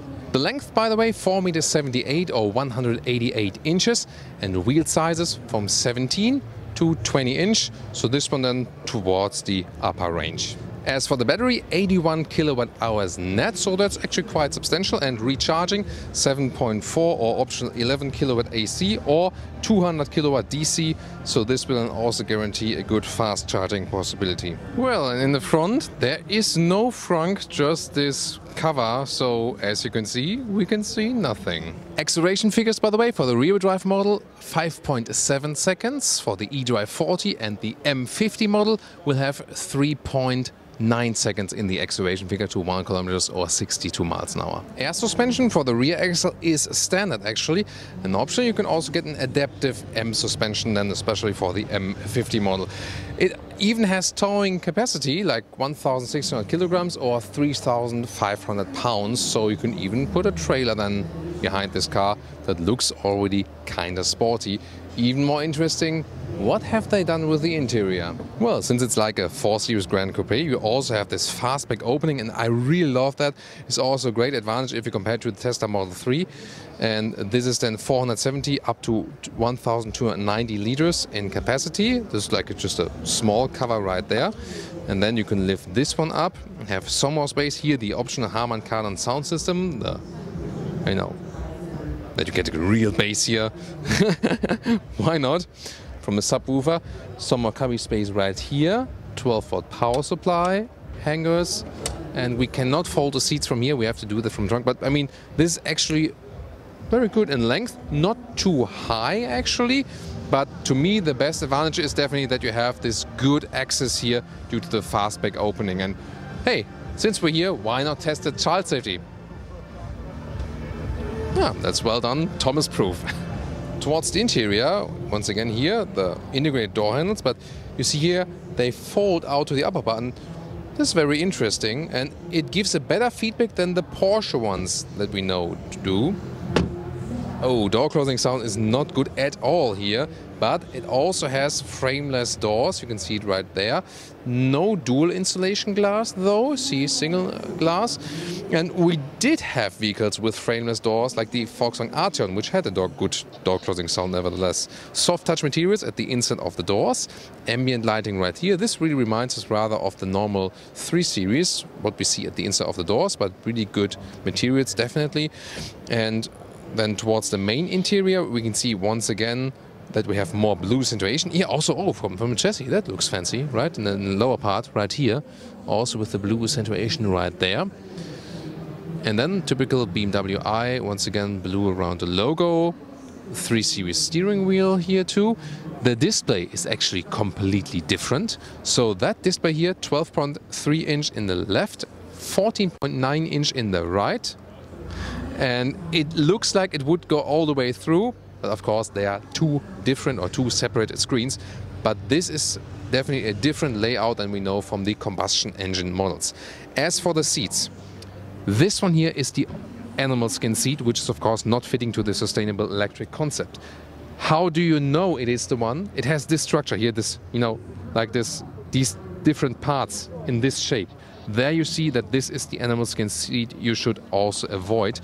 However, they have a wide choice of either fabric Sensatec mix or a completely perforated Sensatec high-grade leatherette in beige, red, brown and black. So 4 different color choices then. So it will feel approximately the same. We have seen the new Sensatec materials in the BMW 5 Series facelift already, and they offered really great material quality there. So looking forward to update you with that one. As for the seating position, it is somewhat 3 Series alike. Electric control of the seats here, of course, and 1-86 or 6.1. Still some headroom left here. This is the one with the panoramic roof. We cannot open it here at the moment, not fully powered. Steering wheel up and down, in and out, very, very smooth process as we know from BMW.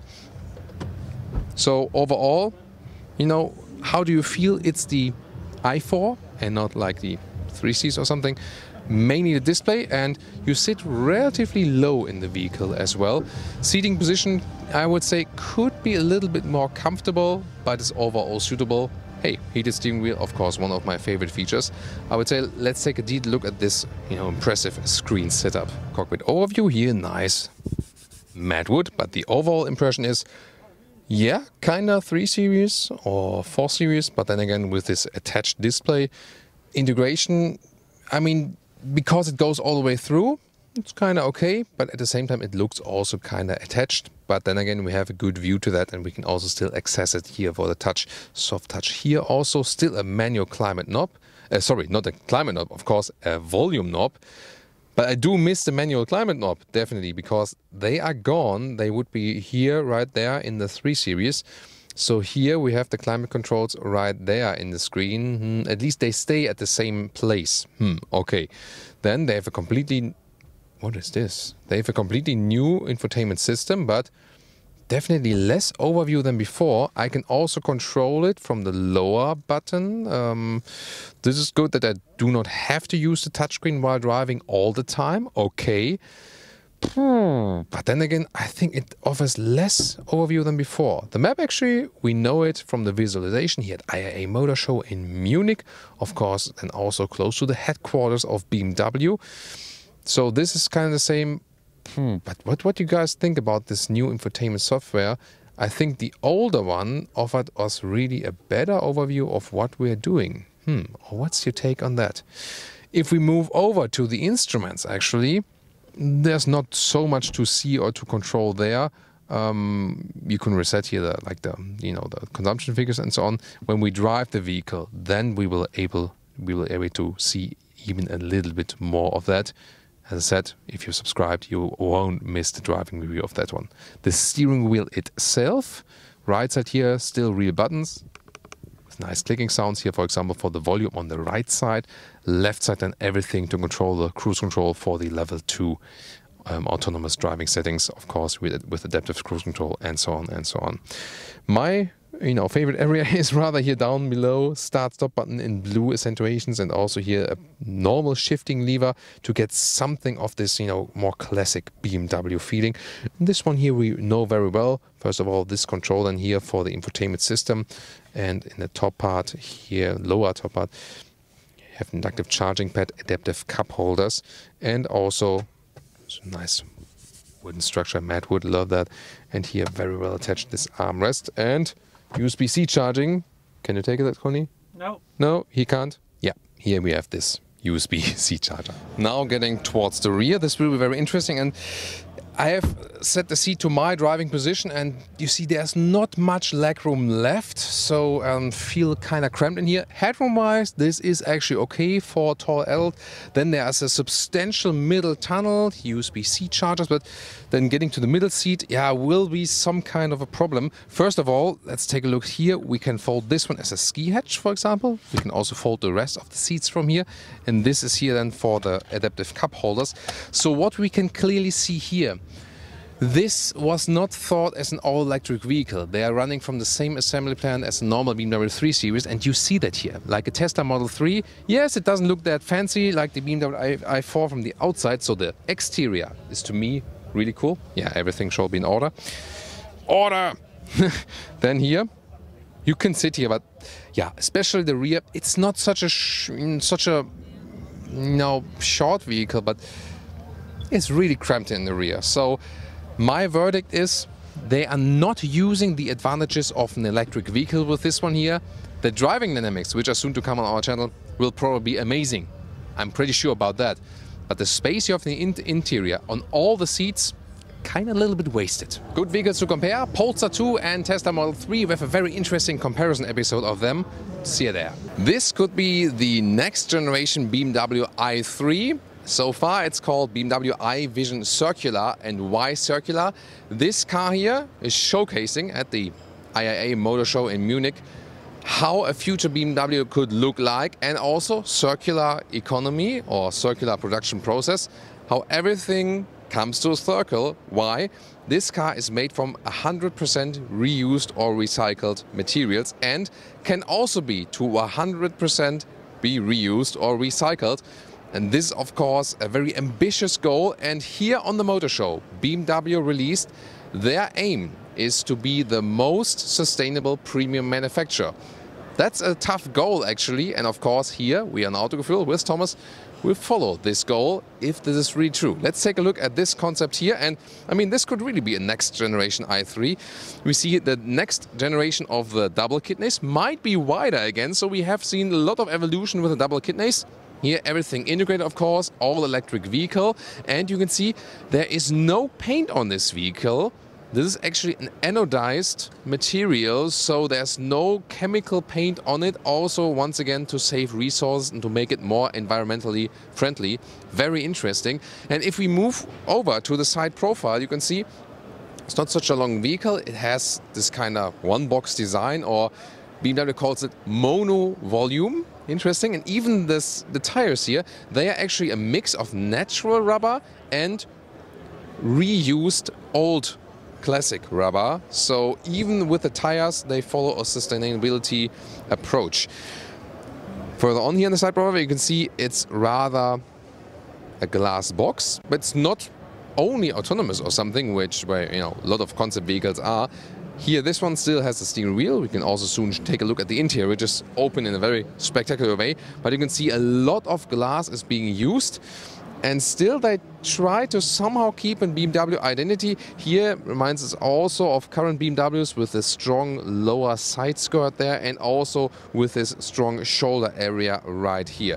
Of course, this kind of one-box design might not seem that sexy at first glance, but really looking forward to your comments. What do you think here about this vehicle? Let's take a look at the rear, because here we have rather, a hatch shape, but once again, a lot of glass, and the tail lamps are also seamlessly integrated.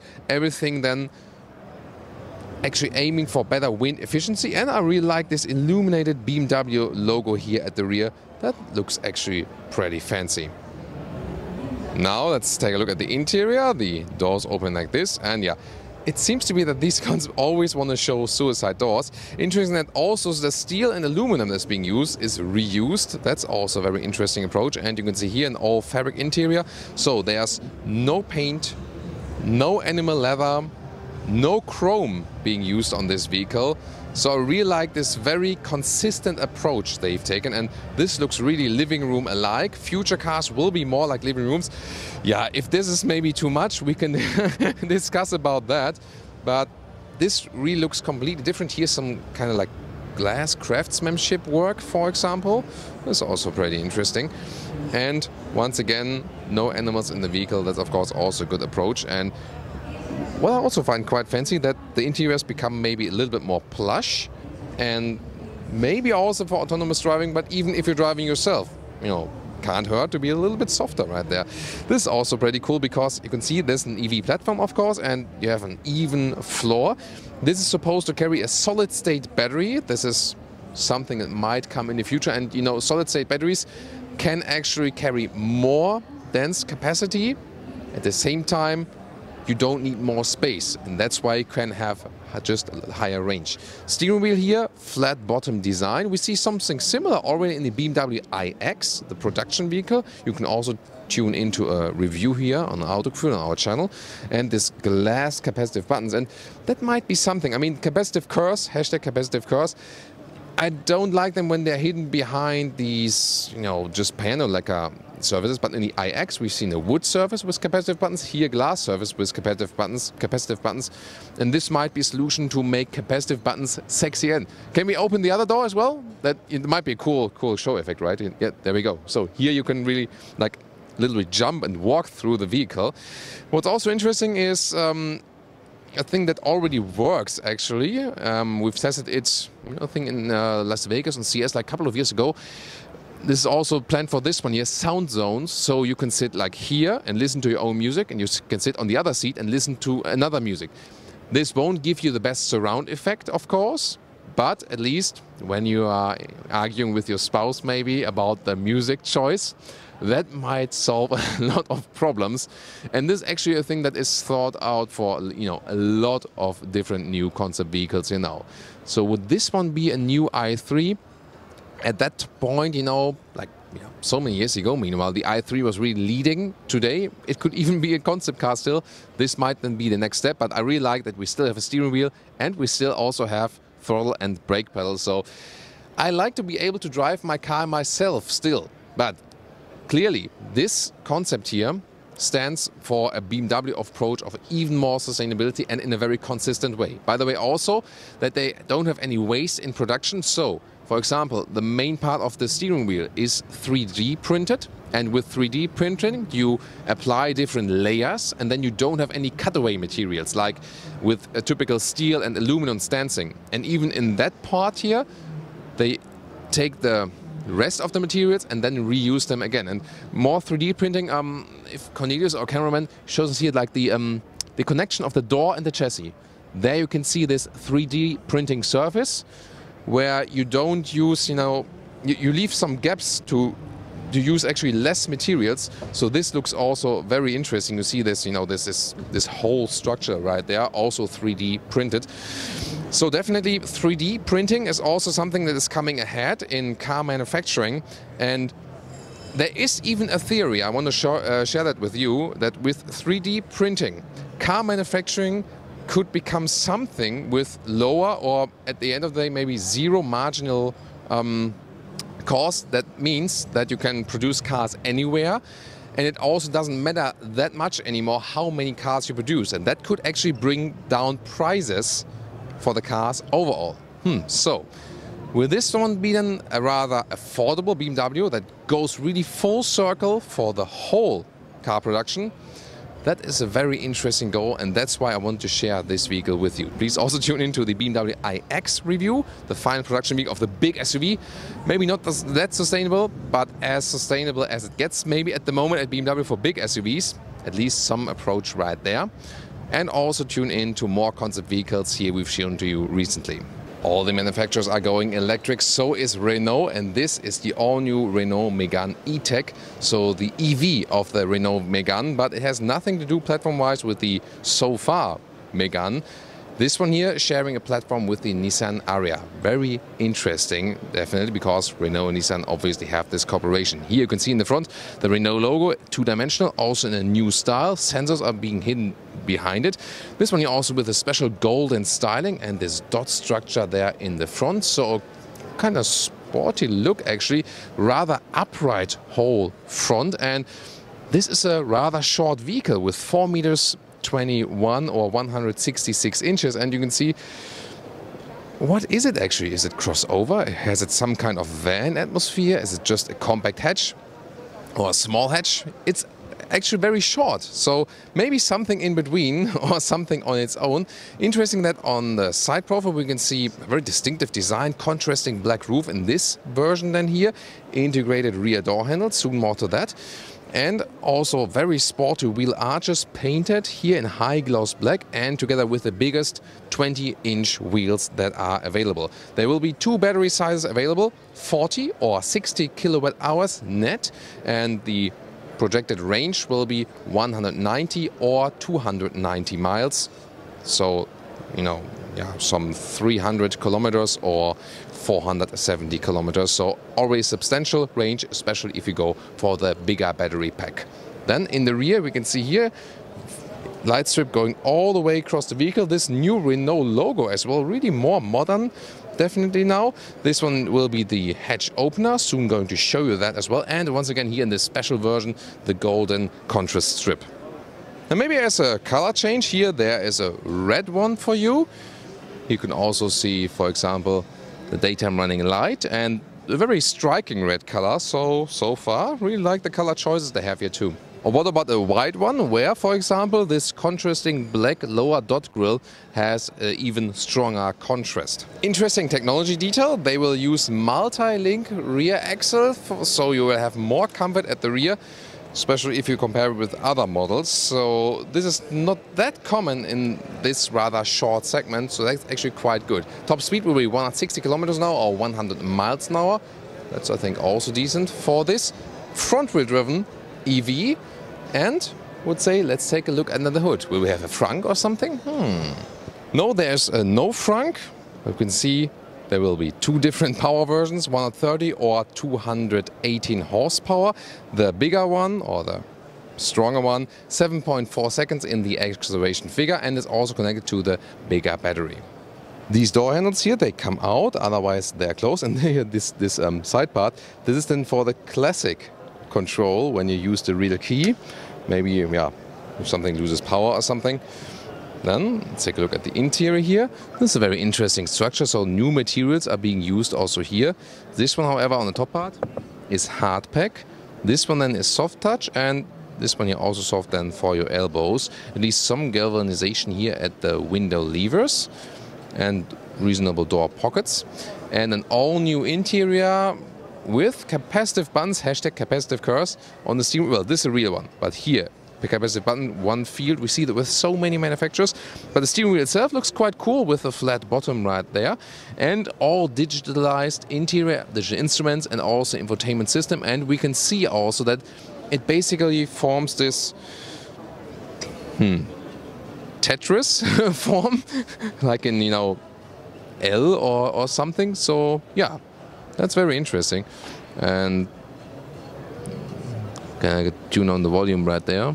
Yeah, that's always the thing you were searching for, you know, how can I tune down the volume right there? Because there's some music running. That's why we have the big microphone. Seats, in this case here, the animal skin pack, but they also have some entry-level fabric, for example, which is also then having a recycling share. Also the bottom of the car, like the floor mats and so on, use recycled materials. So they have definitely increased the share of recycled materials here in that interior. And it really looks way more modern than before, so completely new indeed.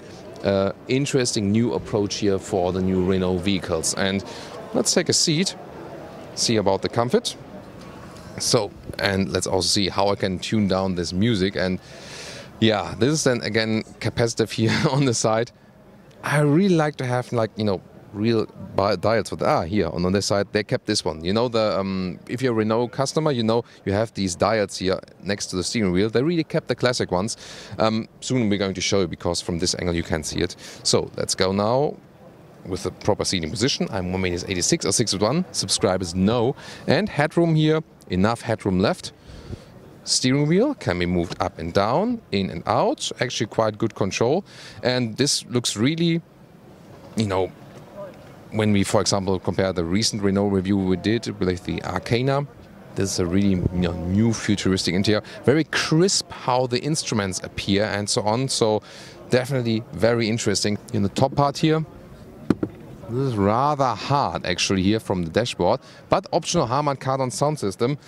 This is something we also have to find out in a test drive or something. Here there's a so-called multi-sense button, and this one then goes to the different driving modes. Easy to pick then here at the steering wheel. That's a cool thing, like with a sports car. And there you can see also how the driving modes adapt to that: sport, comfort, eco, and so on, to give you even more boost for that. Here the cockpit overview, you can see once again this form is horizontal here and then rather vertical screen right here. Yes, we still have manual climate dials. That's good actually. So, and they have a nice clicking sound as well. So really like to have them. That's actually pretty cool. Here there's inductive charging pad then for your smartphone. You can easily access it, and also some leatherette with some contrast stitching right there. I think it's a very interesting design they found here. Let's focus on the infotainment system. And here you can see way to go, because we know it from the Polestar 2, for example. This one here is a Google infotainment system, and that's of course awesome. Wow, who would have expected that Renault goes for this one? This is really groundbreaking for the whole brand. You can still have Android Auto and also Apple CarPlay, so that's actually cool.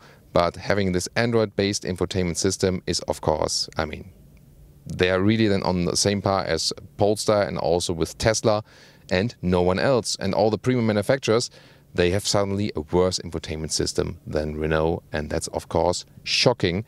It's such an easy solution to go for the Google solution then and have, actually good speed, and especially the best voice recognition system, of course, and the best map guidance system. So way to go. We've seen so many other brands developing their own systems, spending billions of dollars or euros, and still they are super bad.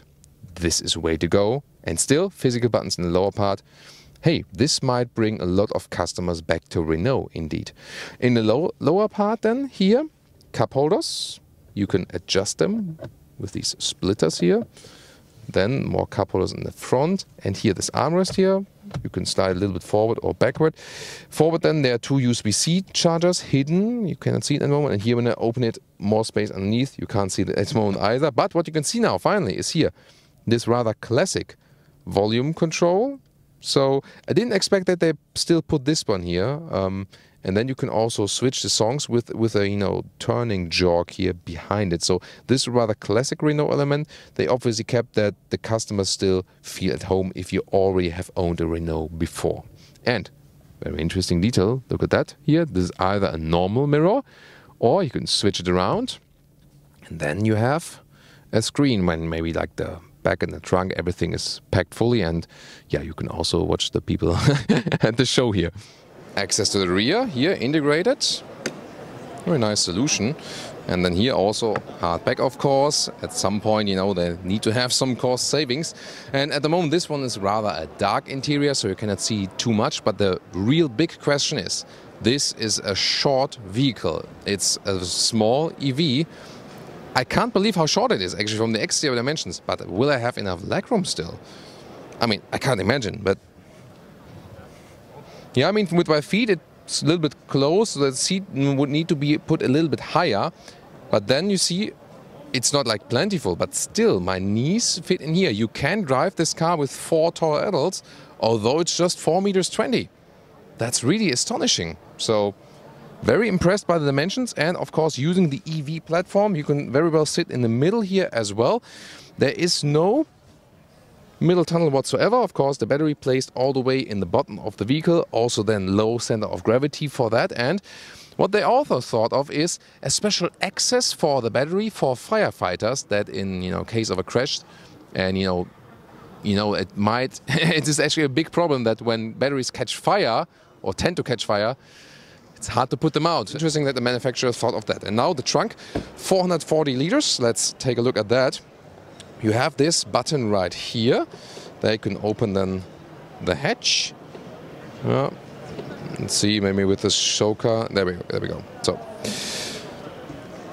see here, not too large, of course.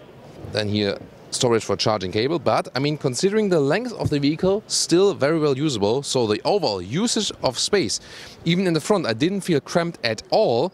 This was overall very, very impressive. So I would say Renault is really back on track here with the new Megane EV. Or what's your take on that? Of course, competitor would be the VW ID3. Tune into that review. I mean, but at that size, maybe even a Honda E or something. But of course, this one already offers actually a very good overall range, especially then if you go for the bigger battery pack. So that might then even compete with some bigger EVs as for these, and also for the feeling you have in the front. What's your take? See you in the comments. The Wey Coffee 01 is trying to wake up the European market, so to speak.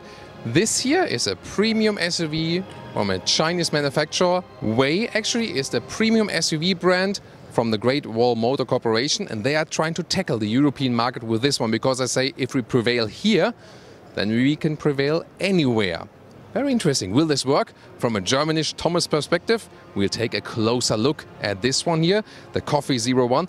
In the front, huge grille, chrome plating in the vertical style, and an off-roadish contrasting bumper. The headlamps, horizontally drawn with vertical daytime running light. Very interesting. And nice blue color here, some lighter and darker nuance depending on where you look at it.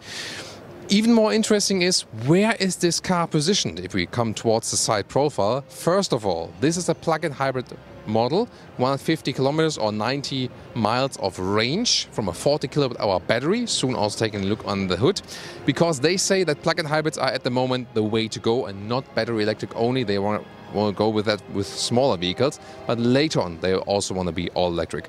If we take a look at the side profile here, come over. First of all, we have huge wheels. 21-inch right there in a two-tone style, so pretty massive look, and this whole design really is appealing European or American taste, and this is very interesting. The Chinese manufacturer is appealing European or US taste, whereas for example Mercedes, the German manufacturer, is trying to appeal Chinese market taste at the moment with the design. Yeah, that's it. Very interesting, isn't it? As for the length, this one here, 4.84 meters or 191 inches, so indeed between a BMW X3 and X5, or between Mercedes GLC and Mercedes GLE. So interesting positioning between the classic German competition.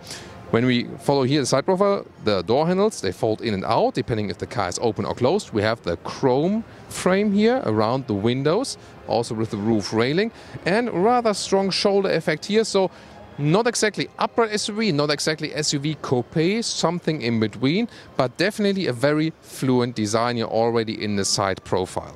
And the turning indicators here in the front already in a cascading style. And the same also accounts for the rear. We can see modern tail lamp signature, also with this typical vertical style, big Wey lettering right here, and also rather honest design in the lower part. We have an off-roadish contrasting bumper and no fake exhaust tip whatsoever. This plug-in hybrid system, by the way, works in the combustion engine in the front, electric motor in the front, and also electric motor in the rear to give you then the electric all-wheel drive. And the acceleration figure actually quite impressive. 5 seconds, everything combined, the fastest one, or 7 seconds with a pure electric, then maximum speed of 135 kilometers an hour. And this comes here from a 2-liter 4-cylinder engine. This is the combustion engine, as I said, 1 electric motor in the front, 1 also in the rear, and 40 kilowatt-hour net battery. So this will be, in the plug-in hybrid market, one with the highest pure electric range. And as a color alternative, we also have one here in black, the Coffee 01, which is, yeah, still one of the most liked colors. If you look at this very segment, it's always like black, gray, silver, white, and so on.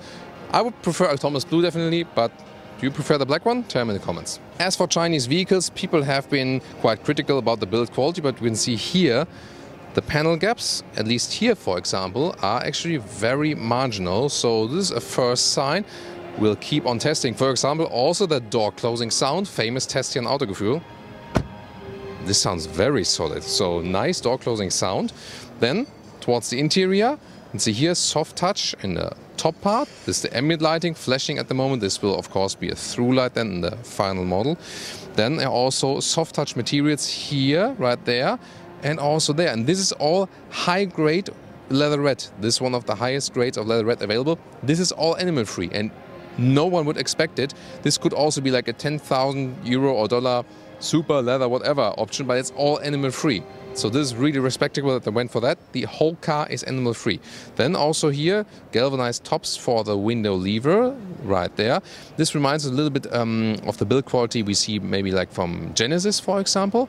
Inside door pockets right there. Then we have this illuminated Wey entry badge. And steering wheel that looks a little bit like Lincoln, for example, reminds me a little bit of Lincoln design. Interesting blue-white interior. This is a very interesting styling. And here also soft touch dashboard. You can see a rather simple and basic instrument. We'll soon also show you more details about that. At the moment, ignition is off. Capacitive buttons for the steering wheel. They do give you some kind of feedback, but it's one area. I don't like capacitive buttons that much. We've already seen it with Mercedes, but at least they give you a haptic feedback right here. What's really cool and the highlight of this vehicle are the seats. Again, this is also, yeah, I mean, look at that. This quilting here and is like a microfiber material, but the quilted microfiber, hardly have seen that ever. And then leatherette on the outside. This feels super premium, very interesting. Wow. I mean, styling wise and also, how premium it feels. This is really, really impressive. Yeah, indeed. I mean, like the first impression is, wow. Look at that. Let's take a seat, see about the comfort. And it's really interesting that they actually take, the sustainability topic probably even more seriously than some of the German manufacturers at the moment. They are also heading this direction. We can see that they are also at the IAA Motor Show in Munich with their new concept vehicles. But this one here is production ready. Then here, electric motors for the seats, and they are indeed very comfortable. You have an upright seating position as well, and with 1.86 meters or 6'1", still enough headroom left. This here also features a panoramic roof. When we turn the ignition on, we can also open it later on. By the way, this car here, you can also see, some sensors right here. This works with face recognition. So then when my face is being recognized, it already sets everything like steering wheel, seating position to my position. Now you might ask yourself, especially since it's coming from a Chinese manufacturer, what about data security? So what they do is the face recognition data, they say, is just stored inside the vehicle. And for the European market, everything that goes in the software, infotainment system and so on is based in a European cloud that is then also running on European data security laws. So they're really thinking of these topics here as well. And of course, it's very, very important to ask them about that. So far, everything we see here from the buttons and so on. Let's see if this is... okay, here I found something. This is not dampened. So maybe when the engineers are watching here, so that a German would expect that this cubby hole is dampened. So you see, I could find something at least from my German perspective. But the rest of the build quality also with the shifting pedals and so on, this makes a very, very decent first impression. The middle console is actually quite large. It kind of houses you in here a little bit. And we see here basically 3 screens. This is 14-inch right there. This is another screen. And we'll also have a big head-up display. Minimalistic here, definitely the digital instruments, just with the speed right there. They kept this one here really, really small because they say most of the time you will look at the head-up display. A huge 14-inch screen here. Very interesting, the integration at the moment. This is still a prototype stage, but they promise a new Qualcomm chip here for a very high CPU speed. We will check with the final vehicle how that one turns out. This is the main menu. This is not the final software version, but you can get a first glimpse on how this is going to look like. There will also be Android Auto and Apple CarPlay connectivity available. This is, for example, reminding us a little bit of Tesla, for example, where you can set also different driving modes here, for example. And, for example, set up this one here once, and then basically everything is set. You also have different ambient lighting colors. Here at the moment also we can see in this show mode. There will also be a 360-degree camera being accessed over here. And this one here is, for example, the volume control. No real volume knob whatsoever. And the climate unit, yeah, you know, I do prefer manual climate dials, definitely. They have it here in a second display. And here one more complete cockpit perspective, actually with, you know, handcraft design, but once again, all animal free. So really great materials they choose here, also really softened everywhere, actually. Vents right there. And there you can see this 2-screen setup, where you have the climate dials right there. Then you have a dual clutch transmission. They developed that actually themselves. And also a very small shifting lever. This one here is for cup holders. And then we also have a split armrest right here with some more space underneath, like this. And more storage space, actually. We have to come from a different perspective, because that's actually here.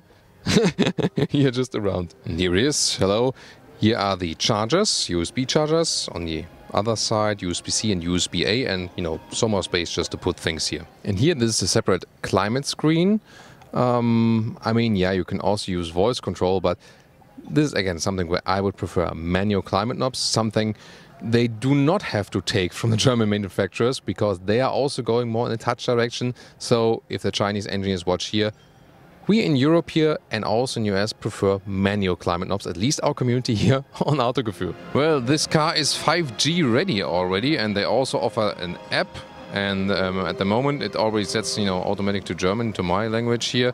They can check out some information on the car and also some news maybe they write, for example. They have a shop right here, and of course there will be more functionality later on, and also like a personal account you can set up. And now we can also open the panoramic roof for you right here. So this is first of all the shade. I really also like this bright interior ceiling, and then we can also open the whole thing. This is the half opening, so to speak, and this is then open. Yeah, as you can see here, it goes all the way over the vehicle, and yeah, to give us some more air here at the motor show atmosphere, where it's getting really hot here meanwhile. Here we go.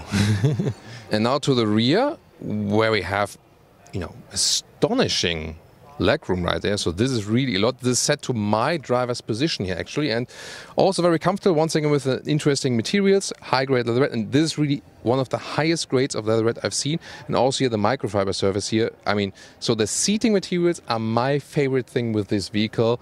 Also when you lean backwards, for example, so very spacious, very comfortable here. And we also have the disco mode here, once again, from the ambient lighting, showing us all the available colors. Manual shades right there. And also then at the inside of the rear doors, soft materials all the way here. Once again, the quilting.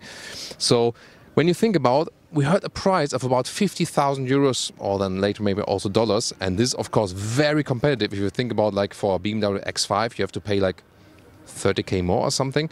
Here the cup holders in the rear, like this. So interior build quality-wise, it can easily catch up with the German premium manufacturers, if not exceed it. Yeah, maybe a little bit less screenish, more something to touch and something, and then it's good. Here also rather flat bottom here, no big middle console, because there's no mechanical link for the all-wheel drive needed. This is something else which is also making the interior spacious, especially when I move here to the position in the middle. Of course, it is rather thought out for the outside seats, but here, even as a tall adult, you can very well sit in the middle seat as well. And then we have the trunk here with the electric hatch. Here we go. So, what we can see here, let's lift that one up. So this one is not aligned yet here. So, this is a little bit wobbly, so I would like a railing left and right, actually. They have put the battery not that far to the rear, so you can still have some, you know, height here in the trunk. This also looks very well processed right there. It's not too high overall still. You can see right there, when I'm standing right there, then you have somehow of an imagination. You see, interesting, they didn't go for a too long trunk, but still that works very well. The width also around a meter or 40 inches. They rather went for more legroom in the rear. This is also a very interesting approach. Wheel arches right there. you cannot fold the seats from here, but at least you can reach over from here. So very interesting approach. Not such a long trunk, rather more legroom focus. And of course, we will keep you updated when we can drive this vehicle, and then we'll have to see if it can really catch up to the German premium manufacturers, because driving agility is something everyone wants to achieve. Will this also work with this one? We'll find out. A spectacular new luxury Audi. I would call it Audi A9. The name is not yet decided, but if you also join me on Audi A9, put it in the comments and support it. Well, maybe it will be called something e-tron, we don't know, but what is clear, although it is a prototype so far, this car will somewhat be real. A lot of elements we see here today will be in this luxury Audi in 2024, and it will be something above the Audi A8 and all electric. Let's start in the front. We can see this new styling here behind this plexiglass layer, and this is also illuminated from the top part, so the inside of the grille looks more three-dimensional. The Audi rings, however, are a little bit more subtle now and also illuminated, and this kind of forming where the ring meet themselves basically here is reflected in the headlamp unit, because they use this kind of this shape. This comes basically from the Audi rings. Very slim integration right there. What is this vehicle? The hood here is actually quite short because it's all electric. You don't need 8 cylinders in it. However, due to this design clue here, this line is really long. The hood itself looks longer than it actually is. Wheels, 23-inch, really massive. This, of course, I mean, nowadays this can be real, absolutely. A couple of years back, you would only see these wheels in concept vehicles. Well, digital cameras became mirrorless, and so do the outside mirrors here. This is, of course, a camera mirror, then projecting an image to the inside. Length here, 5 meters 35 or 211 inches. Wheelbase is actually a little bit longer than an A8L, so than an A8 long wheelbase. And this is also the solution to bring a lot of space on the interior. This kind of futuristic element right here, look at that, how the glass is being split. This will be something we will find in the final vehicle. So you have a kind of panoramic element above that, and the window will be lowered right here. This will bring more conceived interior space when you look from the inside to the outside.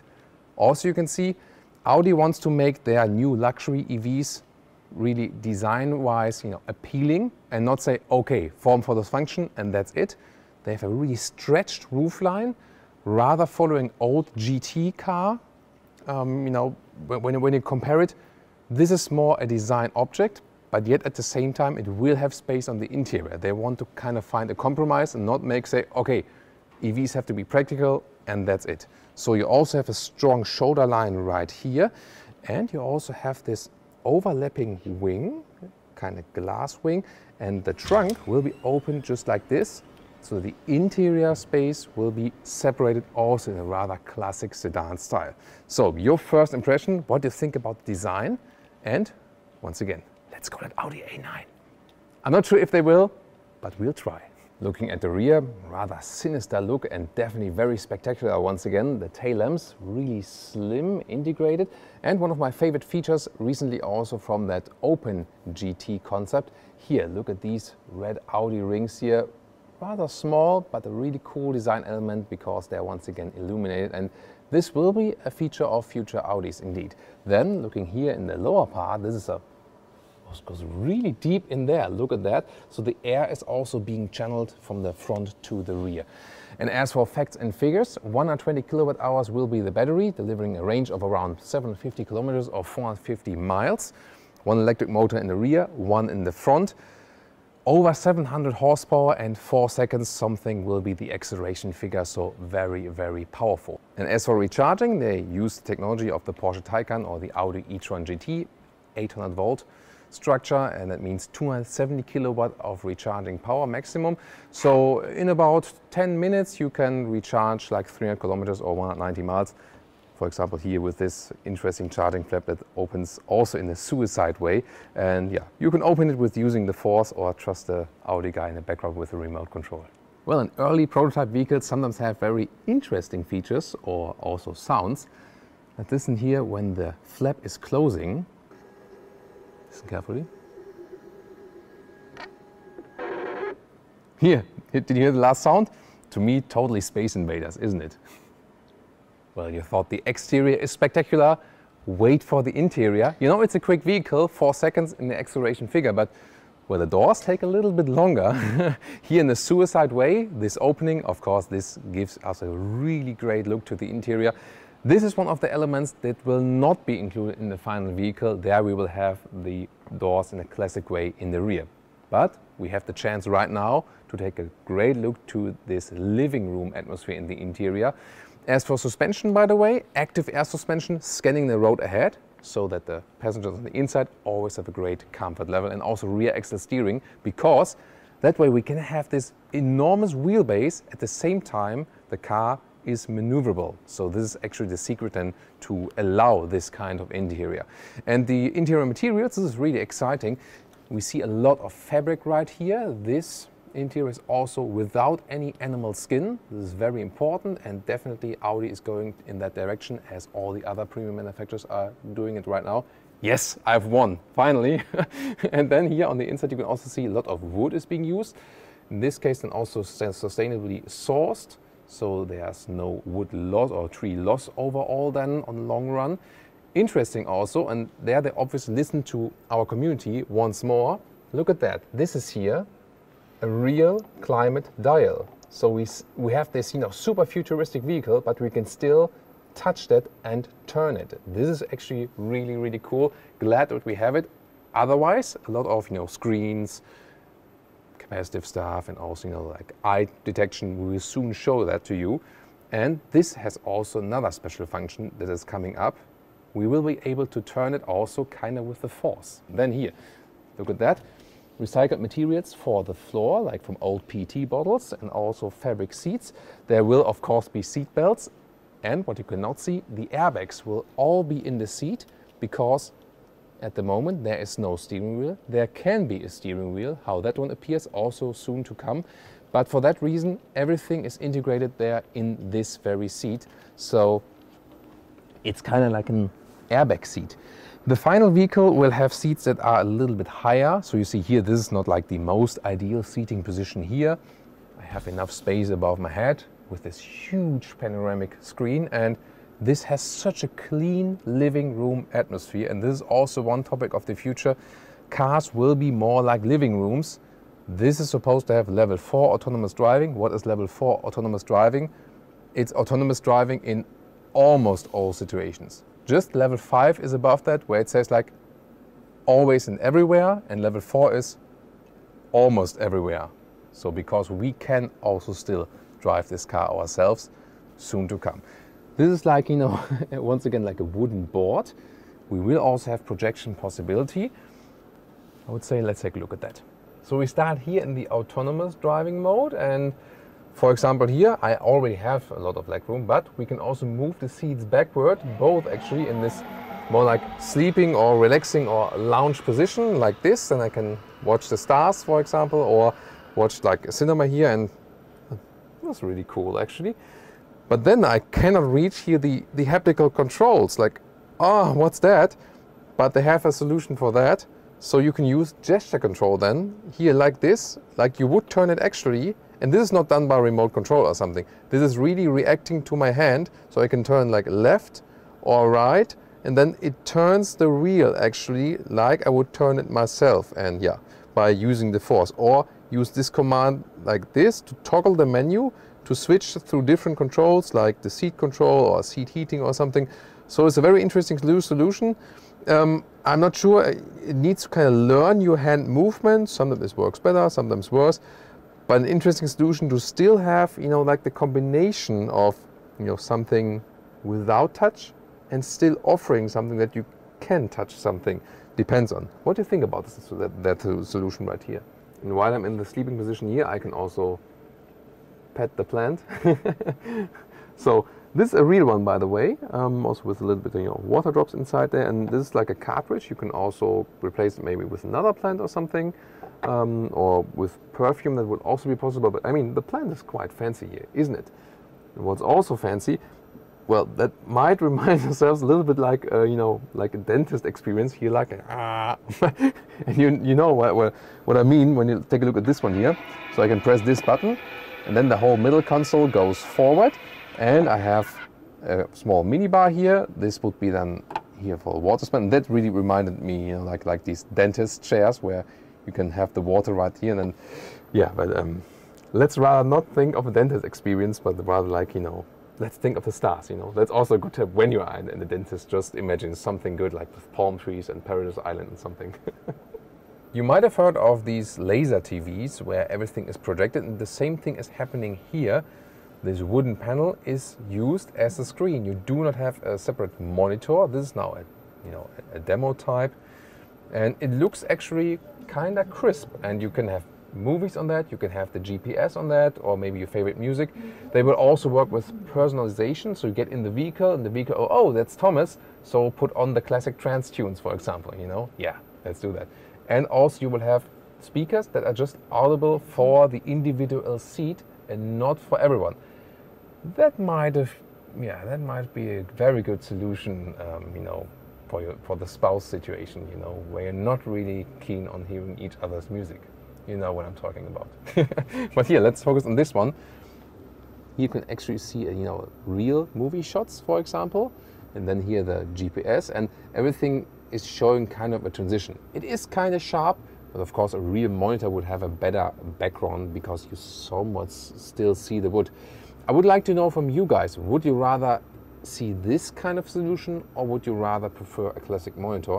It's maybe also the same thing you think at home. This, by the way, here you can see these elements right here, and they are being activated by eye tracking, and that really works. It's kind of like, yeah, it's very interesting. So at the moment here, trip is selected, but then we have these eye trackers right there, and when I move my eyes to the right side, have you seen that?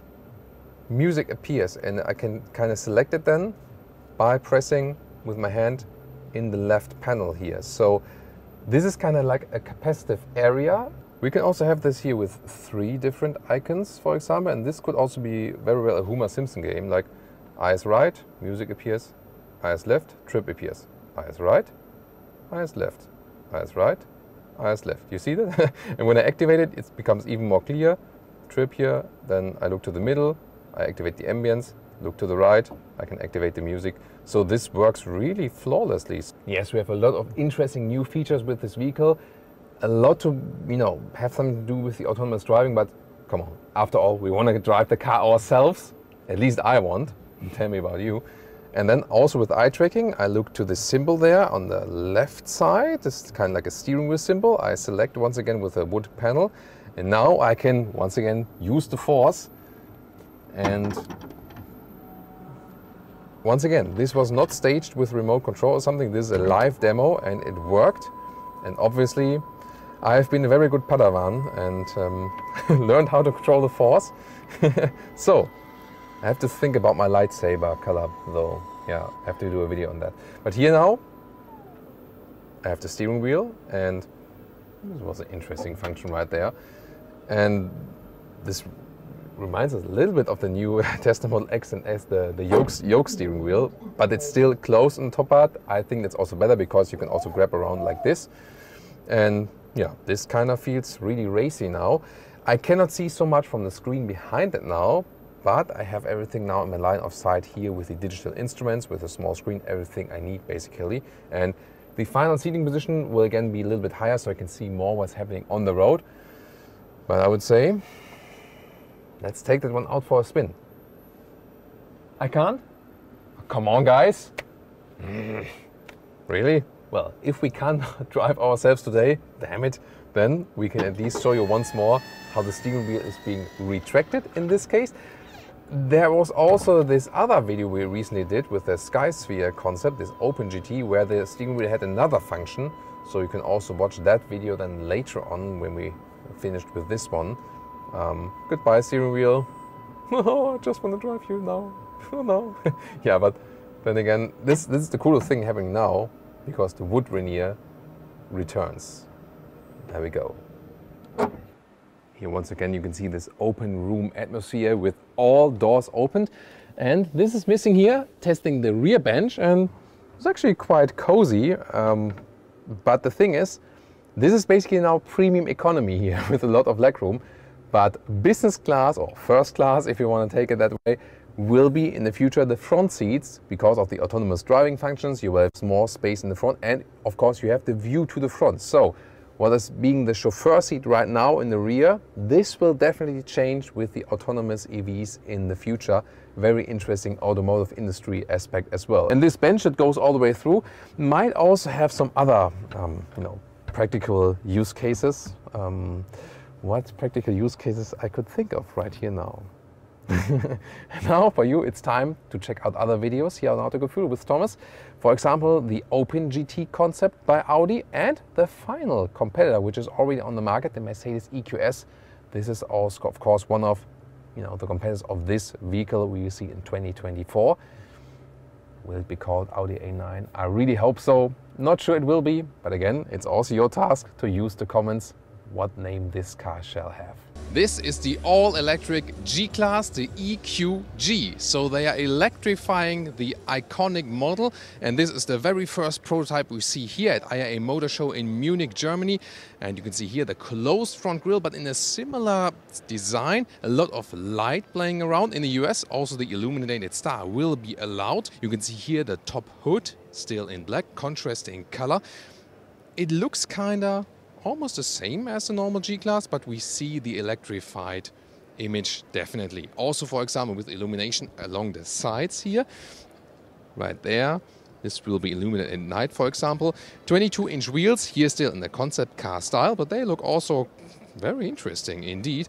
And it will also feature the very classic leather frame chassis with independent suspension in the front and rigid axle in the rear to be even, as rough as before.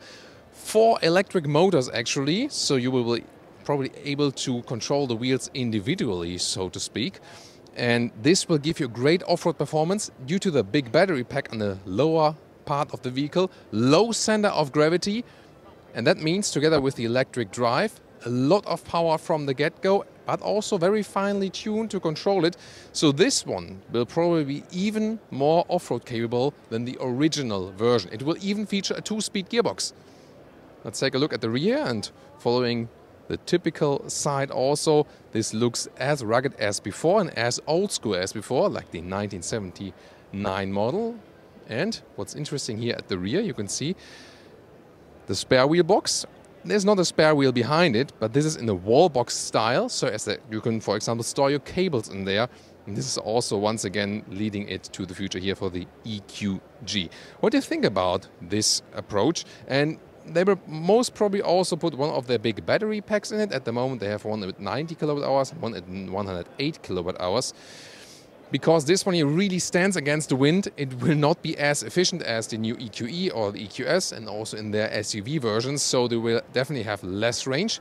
But I mean, when the new generation here of the G-Class was introduced, Arnold Schwarzenegger demanded an electric version, and yeah, they are definitely giving it not only to him, but also to us. You can see here this rooftop, and on top of it, when you look from above, you can see a G logo on the top of it, and yeah, probably, at the end of the day, you will be able to put a roof box in there, for example, for even more luggage capacity and so on. So I think the styling is really, really cool. It has definitely a retro style, and I like retro electric cars. We've seen also with the Hyundai Ioniq 5 that people really go for this retro design. It just brings some joy back while still transporting something to the future. And exclusively for you, we could take a look here at the interior as well. Of course, still prototype stage, but we can see what's interesting. It doesn't have this new EQS or EQE hyperscreen setup. It rather has a rather classical G-Class setup. So, and I think I do prefer that. It's not this technical overload, and we can see that on the interior, once again, it's more like the traditional G-Class, and I think it's pretty cool that we have on the one hand more traditional exterior and interior, on the other hand we have the electrification. Of course, this might bring might not be so efficient in overall as for the chassis and so on, but after all, it's also supposed to be fun, not only sustainable but also fun. And I hope we can also see then, for example, a high-grade leatherette on the interior. And this one is, I think, a high-grade leatherette. At least it looks like it. And of course, really fancy with this all-white interior. Yeah, it might appear a little bit bright, and also while driving, also with the dashboard, it might give reflections in the front windscreen. But yeah, not sure if this one will come after all. But if you would like to see such an interior for the future electric G-Class, then definitely put it in the comments. Very, very interesting. We also have the Maybach EQS SUV, so the more luxurious version with a streamlined look. You can also tune into that video and see it there. An all-electric Mercedes-Maybach. This one here is the Mercedes EQS SUV in the Maybach version. So basically two things that are new with this one here. First of all, the all-electric Maybach and also the EQS SUV. So for the EQS and for the EQE, the electric S-Class and the electric E-Class, they will both be SUV versions. So a Mercedes EQS SUV and the Mercedes EQE SUV. So this is the Mercedes EQS SUV in the Maybach trim. So with this typical Maybach grille, vertical fins, but all the way closed in this typical Mercedes EQ shape for the electric vehicles, but with a standing Mercedes style. And what we see here is clearly that the electric vehicles in the Maybach, or also in the AMG version, as we've now also shown to you in the EQS AMG, they are not that different from each other as the combustion engine versions, at least I think though. What do you think then? Here, you can see here very, very slim headlamps. Here so far in the prototype stage. Also with a two-tone paint, typical Maybach. But we also saw that in the EQS, for example, in the non-Maybach version, you can also get two-tone paint meanwhile. So this is on the same platform as the EQS sedan. Here 24-inch wheels. If they become reality, well, meanwhile, this is also not that special to have super large wheels, but they are extremely large. More than, whoa. Maybe you can take, your mirror inside there. And then we can see also a stretched roof line, so not this kind of boxy style. This will rather than be the G-Class in the EQ version. Integrated door handles also, they also then come towards you.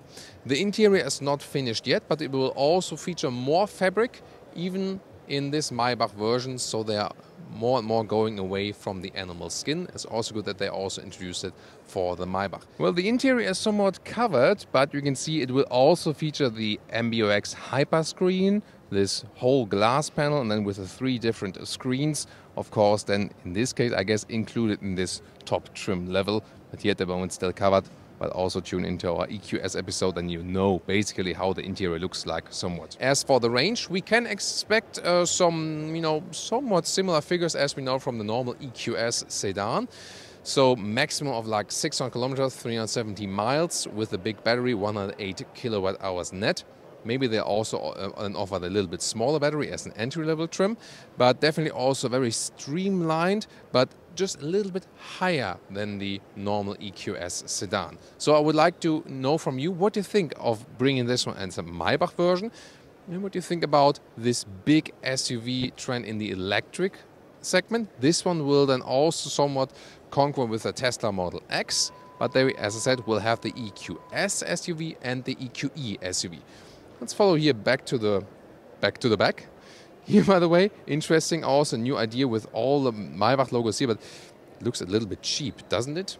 So usually I would expect, just this logo right there, and then this is also a real one here towards the C pillar. Yeah, the one and the B pillars, rather a little bit cheap, I think. Then here in the rear, you can see also very, very slim light strip, round structures, and that's also what I said about Mercedes design recently. They really focus on the Chinese market and therefore go for more round shapes and not the typical German Mercedes style, as we, for example, know from really beloved models, especially from the 80s and 90s or something. Where Audi goes in a different direction, definitely. You can see here Mercedes, but also in the Maybach badge. And very interesting here, this lower area with this diffuser. You can really touch this. So this is, not only behind some closed grille, this is actually for real. So the interior will also feature a chauffeur seating, so single seat setup. And we recently saw that with the Audi Grandsphere concept, this maybe like A9 electric or something.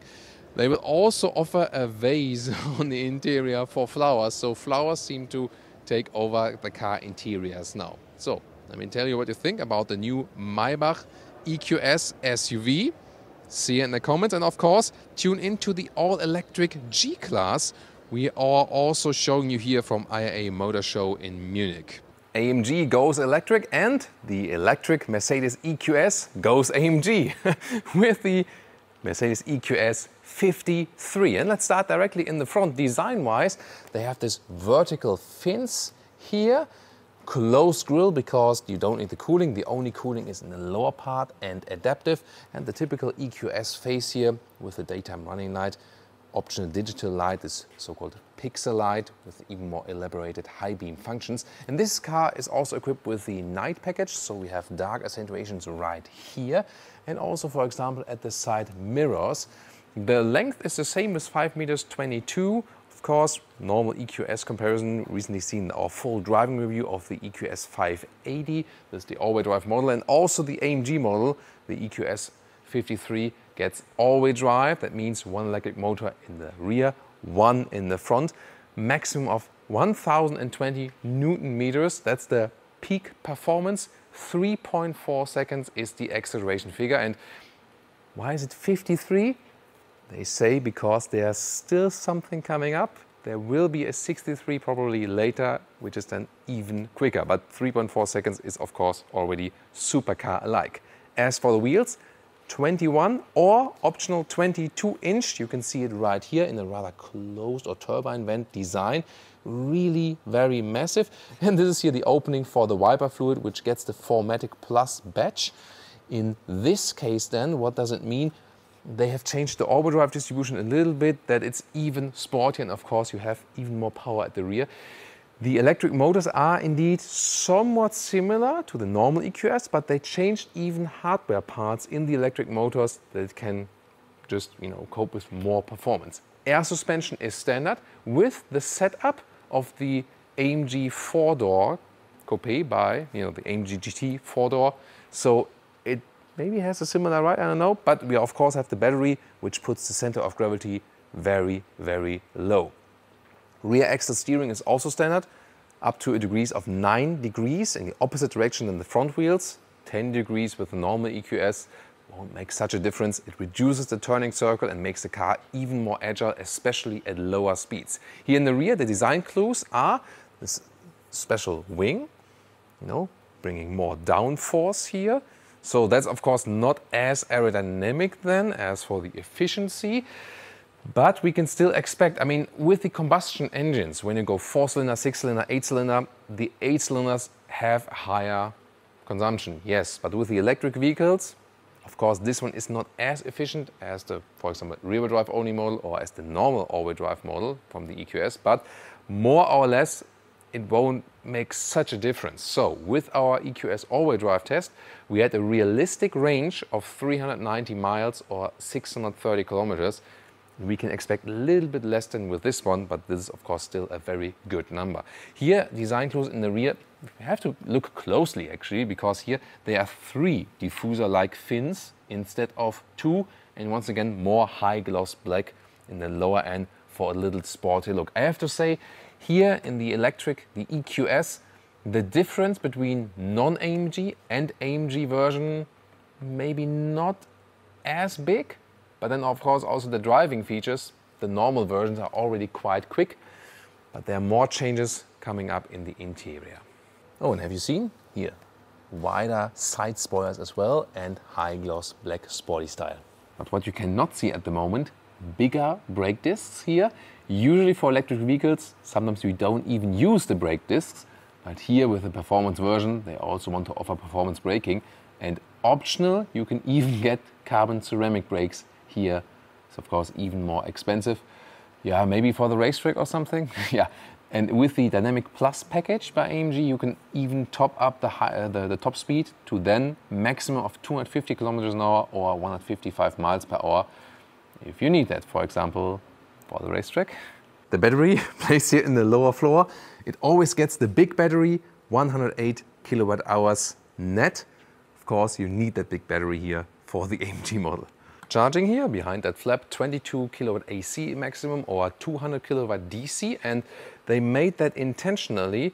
Other manufacturers went for an 800 volt infrastructure inside of the vehicle and then can have a higher loading peak. They went 400 volt, but said that's actually better for the whole charging process because we only go 200 kilowatt max, but then hold it for a longer period of time so that at the end of the day, the charging is faster. So they told me that if they went for a higher peak, the overall process would have been longer. And we have already tested it off camera. It's actually possible to go from 10 to 80% in 30 minutes at a high power fast charger. Looking at the interior, the dashboard would be standard with Articus or a high-grade leatherette. It looks also quite sleek. As for the screens, instruments, they are off at the moment, 12.3 inch for the digital instruments. In the middle part, 7.7 inch for the hyper screen, and then the passenger screen, 12.3 inch again. And as you see, it's also interesting to look at it when they are turned off, because then you can see this huge black panel design. The hyper screen is standard for the 580 EQS and also here for the true AMG model. A standard EQS would still offer this smaller S-Class-alike screen, which then is just in the middle. The AMG model here, the 53, gets the AMG steering wheel. It will not be available in the EQS AMG line. If you want that fancier looking steering wheel, otherwise it has this slot design in the lower part and looks a little bit less sporty here in the middle parts. This is here split then in this area. So not in the AMG line, only here in the true AMG model, but you have the same capacitive buttons. I had some talks about the capacitive buttons, by the way, and they said it's not about coast cuts. They do it for design reasons and for functionality. And we all agree here that the functionality with capacitive buttons is worse. It looks fancy, but it's harder to control than with real buttons. And I think it's a mistake that they went for this way. The grip, however, we know the steering wheel from like CLS facelift, E-Class facelift and so on. It has a very good size and a very good steering control. I can already say it right now. And here you will be able to pick the driving modes then, and it will also be illuminated when, you know, the functionality and so on. These seats here at the moment have the optional animal skin package, which is not fitting to their sustainable luxury claim. However, which is good, standard on this model here, the EQS AMG, will be the microfiber on the inside and a high-grade Artico leatherette on the outside. So at least they make that one standard. We also have the shots from here from the AMG line, which we shot for you in the studio earlier. So this is actually a similarity between AMG line and the true AMG model. And even the steering wheel can also be at a later stage offered with a whole microfiber wrap. So the EQS AMG is then a good possibility actually to get it all animal free. So if you maybe in the family have discussions and say like, why would you spend the extra money for the AMG model? You can say like, yeah, well, the AMG model, I need that faster stuff because then I can also make it animal free. So it's a very good argument maybe for, you know, for discussions at home. Oh, and a classic detail should not be missing in a sporty vehicle, these aluminum pedals or aluminium. No changes for the rear bench. You have enough space here on the inside, both headroom and also for the legroom. We cannot get inside today because it's the very first show car and it's basically sealed off. At least we could manage that they open the windows for us so we can take a sneak preview on the inside. But in our usual Mercedes EQS review, you can take all the different interior details and so on. So we'll also link this video so you can tune in there. What is also special here for the AMG model is the sound design. We have experienced it in a normal EQS that you can already pick 3 different sound profiles. For example, when you're accelerating or braking, that you have different sound experience. Here for the AMG model, they will have a completely different sound experience. And also for other things you might activate, click here, click there, for charging and so on, that you get a unique sound experience. When we can drive this vehicle, we will keep you updated with that. So far, please tune into our EQS 580 driving review. See you there if you haven't already seen it. And of course, very soon here, really excited to drive this one.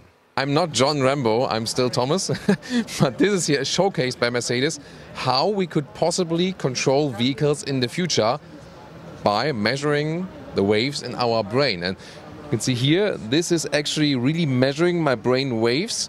and it can actually detect my focus. So this is not working via eye tracking, which we've recently seen in an Audi concept, where you can really just have the eye tracking, see what you're doing, and then select something like this. This is supposed to have no interface whatsoever, but rather a non-physical human-machine interface. This is very interesting. Let's see if this is working. So we have this showcase here, this visual box from the AVTR concept by Mercedes, and this is actually here showing that my brain is connected to the vehicle now, and what they want to show is that you really have a connection to the vehicle you can also actually feel. So we start here in the middle. You can see these 3 lines, and what I'm supposed to do now is form a triangle with my brain waves. So just like, imagine there would be a triangle, and let's see if I can get that to work. I have to focus now that I'm just imagining a triangle. Still trying. Oh, now I got it. So, and then the car activates. I feel a heartbeat in the seat, and also this heartbeat here in the central control. This is basically the steering wheel. We've already shown it to you in the Vision AVTR.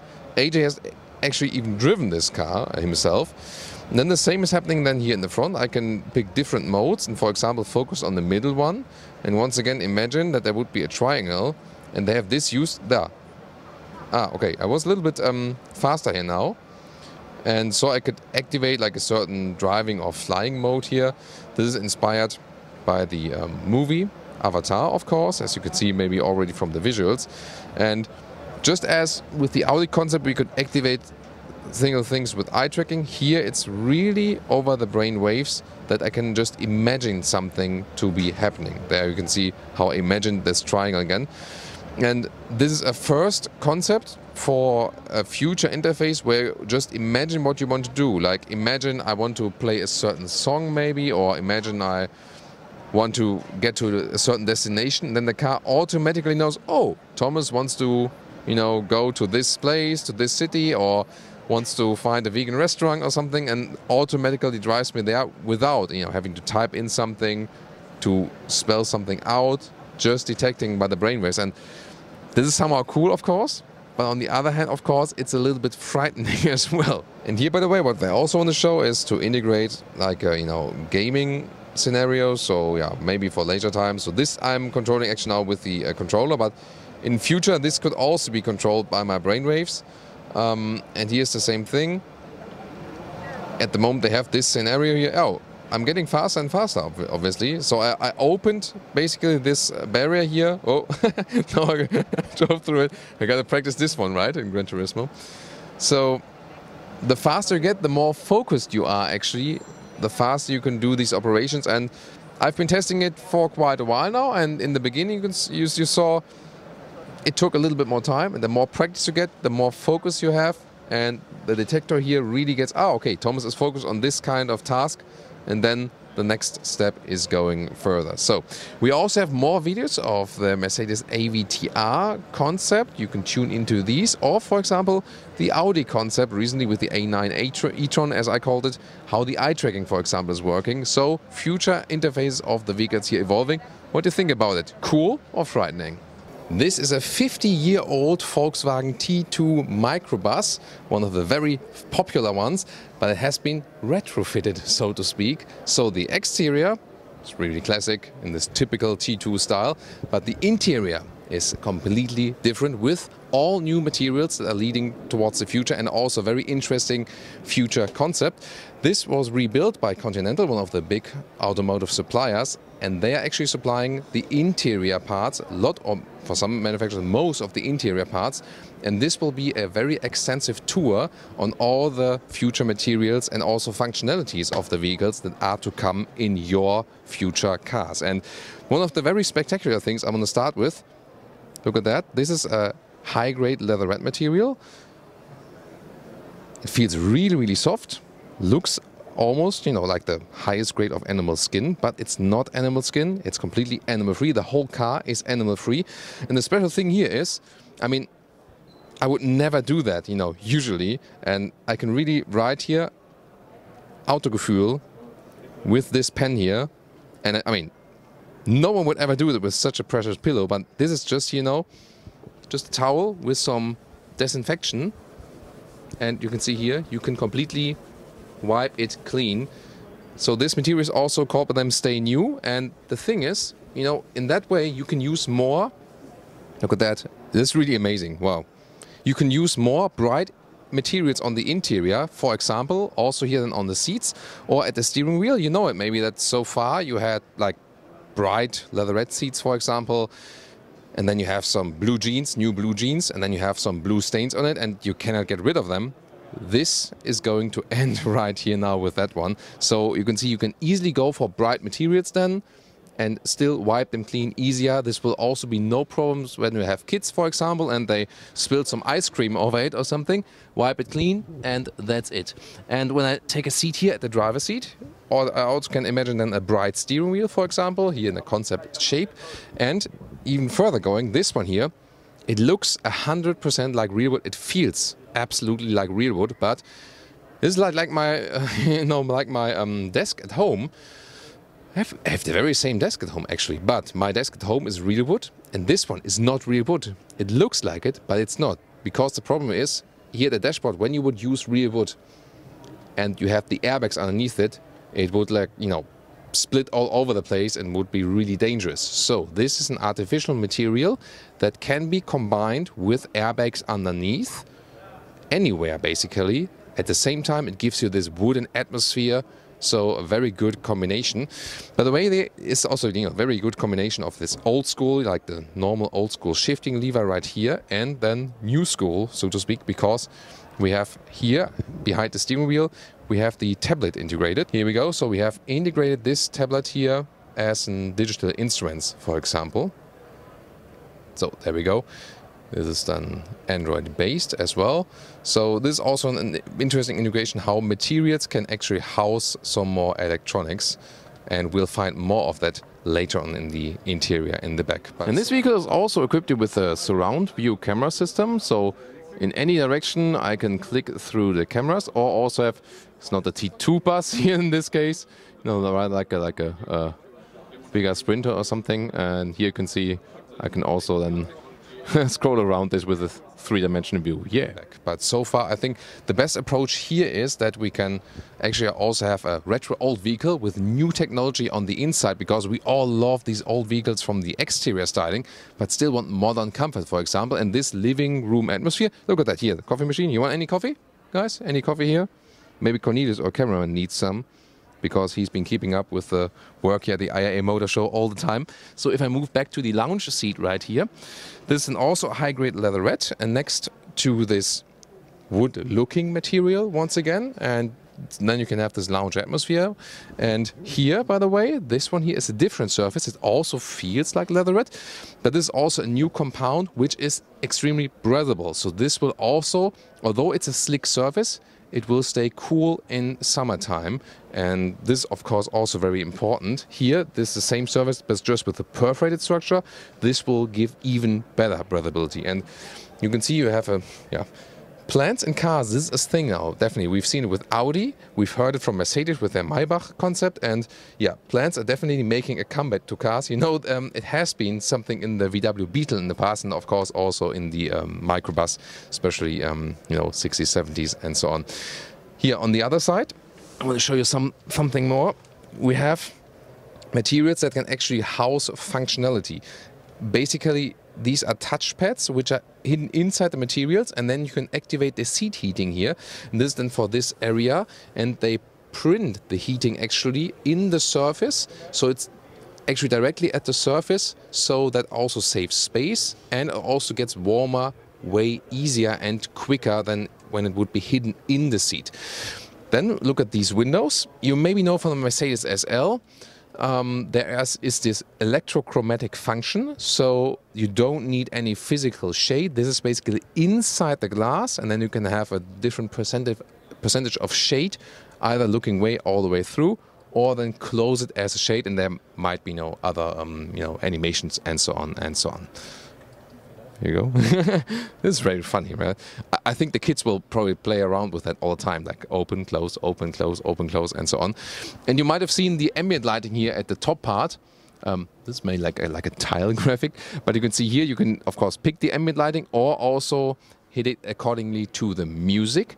And you can see no visual speakers in this interior here. Actually all the speakers, this is a cooperation with Sennheiser, so Continental and Sennheiser are cooperating, and all the speakers are basically hidden behind here in the lower part. Yet at the same time you can have a sound where you don't know where is it actually coming from. And this is also a very interesting approach, because when you have speakers somewhere visibly, it's an additional part, and sometimes we see like you put 30 different speakers in the car, you need a lot of cables all around. In this case then here, you can just hide them somewhere, put them in one spot, and that's actually it. And then of course also have the according ambient lighting there. Yeah, you can maybe also hear something of the music here now. And the funny thing is, it sounds like surround atmosphere, but at the same time I cannot see any visible speakers, so this is also one of the very new interesting technologies. So what we can take from that is that definitely, that's enough music, yeah, that's okay. So yeah, they helped me with playing the music here. Well, one thing I forgot, look at that here. So we have this wooden material, so just saw it here. You can also have them, you know, even this wooden materials with illumination in the background. So definitely very spectacular. And the good thing is here, so to me it shows that we can combine retro exterior with new interiors, and especially and also we have sustainable interiors. They have less use of resources, definitely no animals in the car in the future. And by the way, we have even more samples right here. So this one is, for example, looks like a brown animal skin, but also has, you know, very soft texture. And this one with even more reused materials. This one here is actually made from coffee waste or coffee residues. So you have like 4 cups of coffee per 1 square meter. Very interesting. And this one rather goes in this cork direction. It has, you know, more like a stickier surface. So also interesting that you can have different haptics. So that this is also a cork surface, but this one here is, for example, a little bit slicker. You might say, yeah, okay, there's no animal in the car, but then there's more oil use or something because of these materials. The recycling share is getting higher and higher and higher. And for example, for this material here, you have like 80% recycling share. So they're also trying to get rid of the oil-based products then completely by using natural materials, for example, or also reused materials. And you can also nowadays, we see it, for example, with floor mats and so on, have 100% recycling use of that. So also progression in this case. And you also have to think about the amount of oil that is being used to produce a seat. In comparison to that, what we burn as petrol, for example, or will be used for heating and energy production is nothing in comparison actually. Yet at the same time, we should of course try to get full circle at some point. But this one is already a step in a great direction. What do you think? Would you like to own this one here, a T2 with such an interior? I would say, well, I would certainly do so.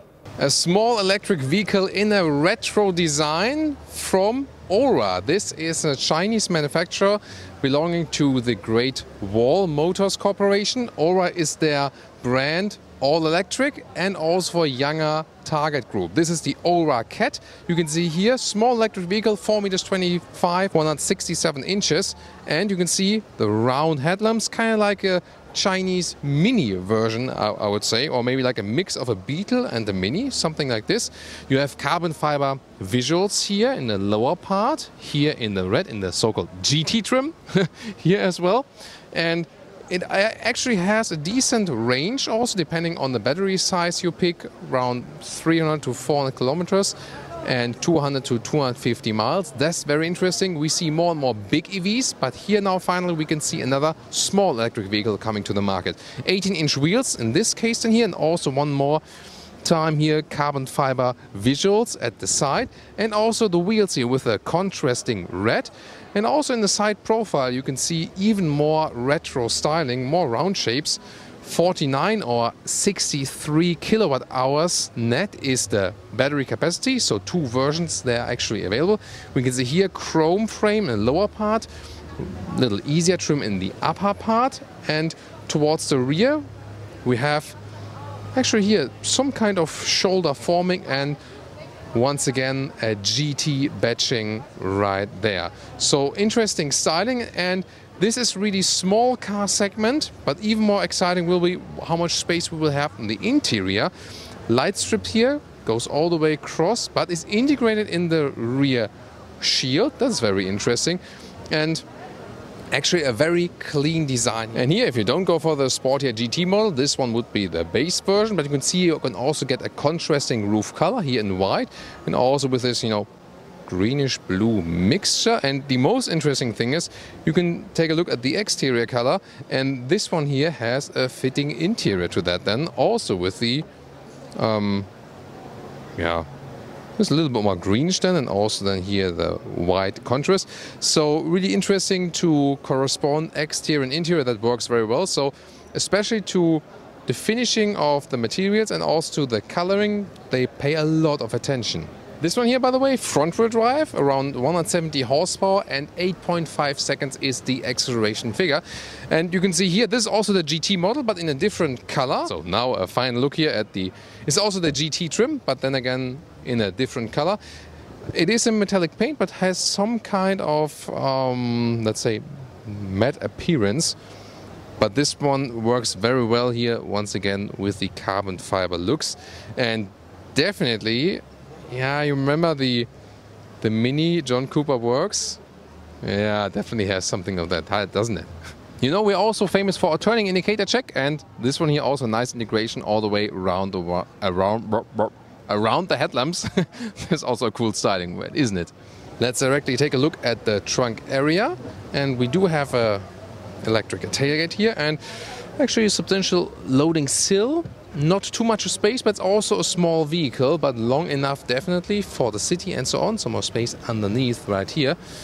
And let's take a look at the interior. You know, as a German, I always pay attention to panel gaps, and this one here is actually, you know, very interesting. So not big gaps, and also the door closing sound is very solid, and this only the small car segment. Let's take a look here at the interior.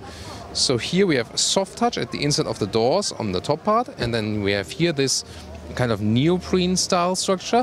We have it also in new Mercedes cars, for example. And then here this, you know, structured materials on the inside. And in this case then, this GT trim with the black and red mix here. And this is all leatherette, high-grade leatherette. So once again, an animal-free interior from a Chinese manufacturer. And here, once again, also very interesting surfaces they use. So what are they doing here?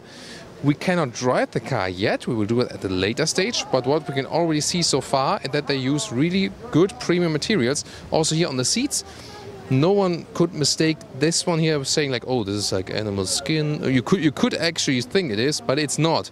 So high grade as for this. Oh, we even have red seat belts. I'll show you very soon. But first of all, let me take a seat and see about the comfort. Once again, this is a small vehicle, and especially when you're 1m86 or 6'1" like me, often there's not much comfort in the small vehicles. And you know, so far it's actually quite reasonable.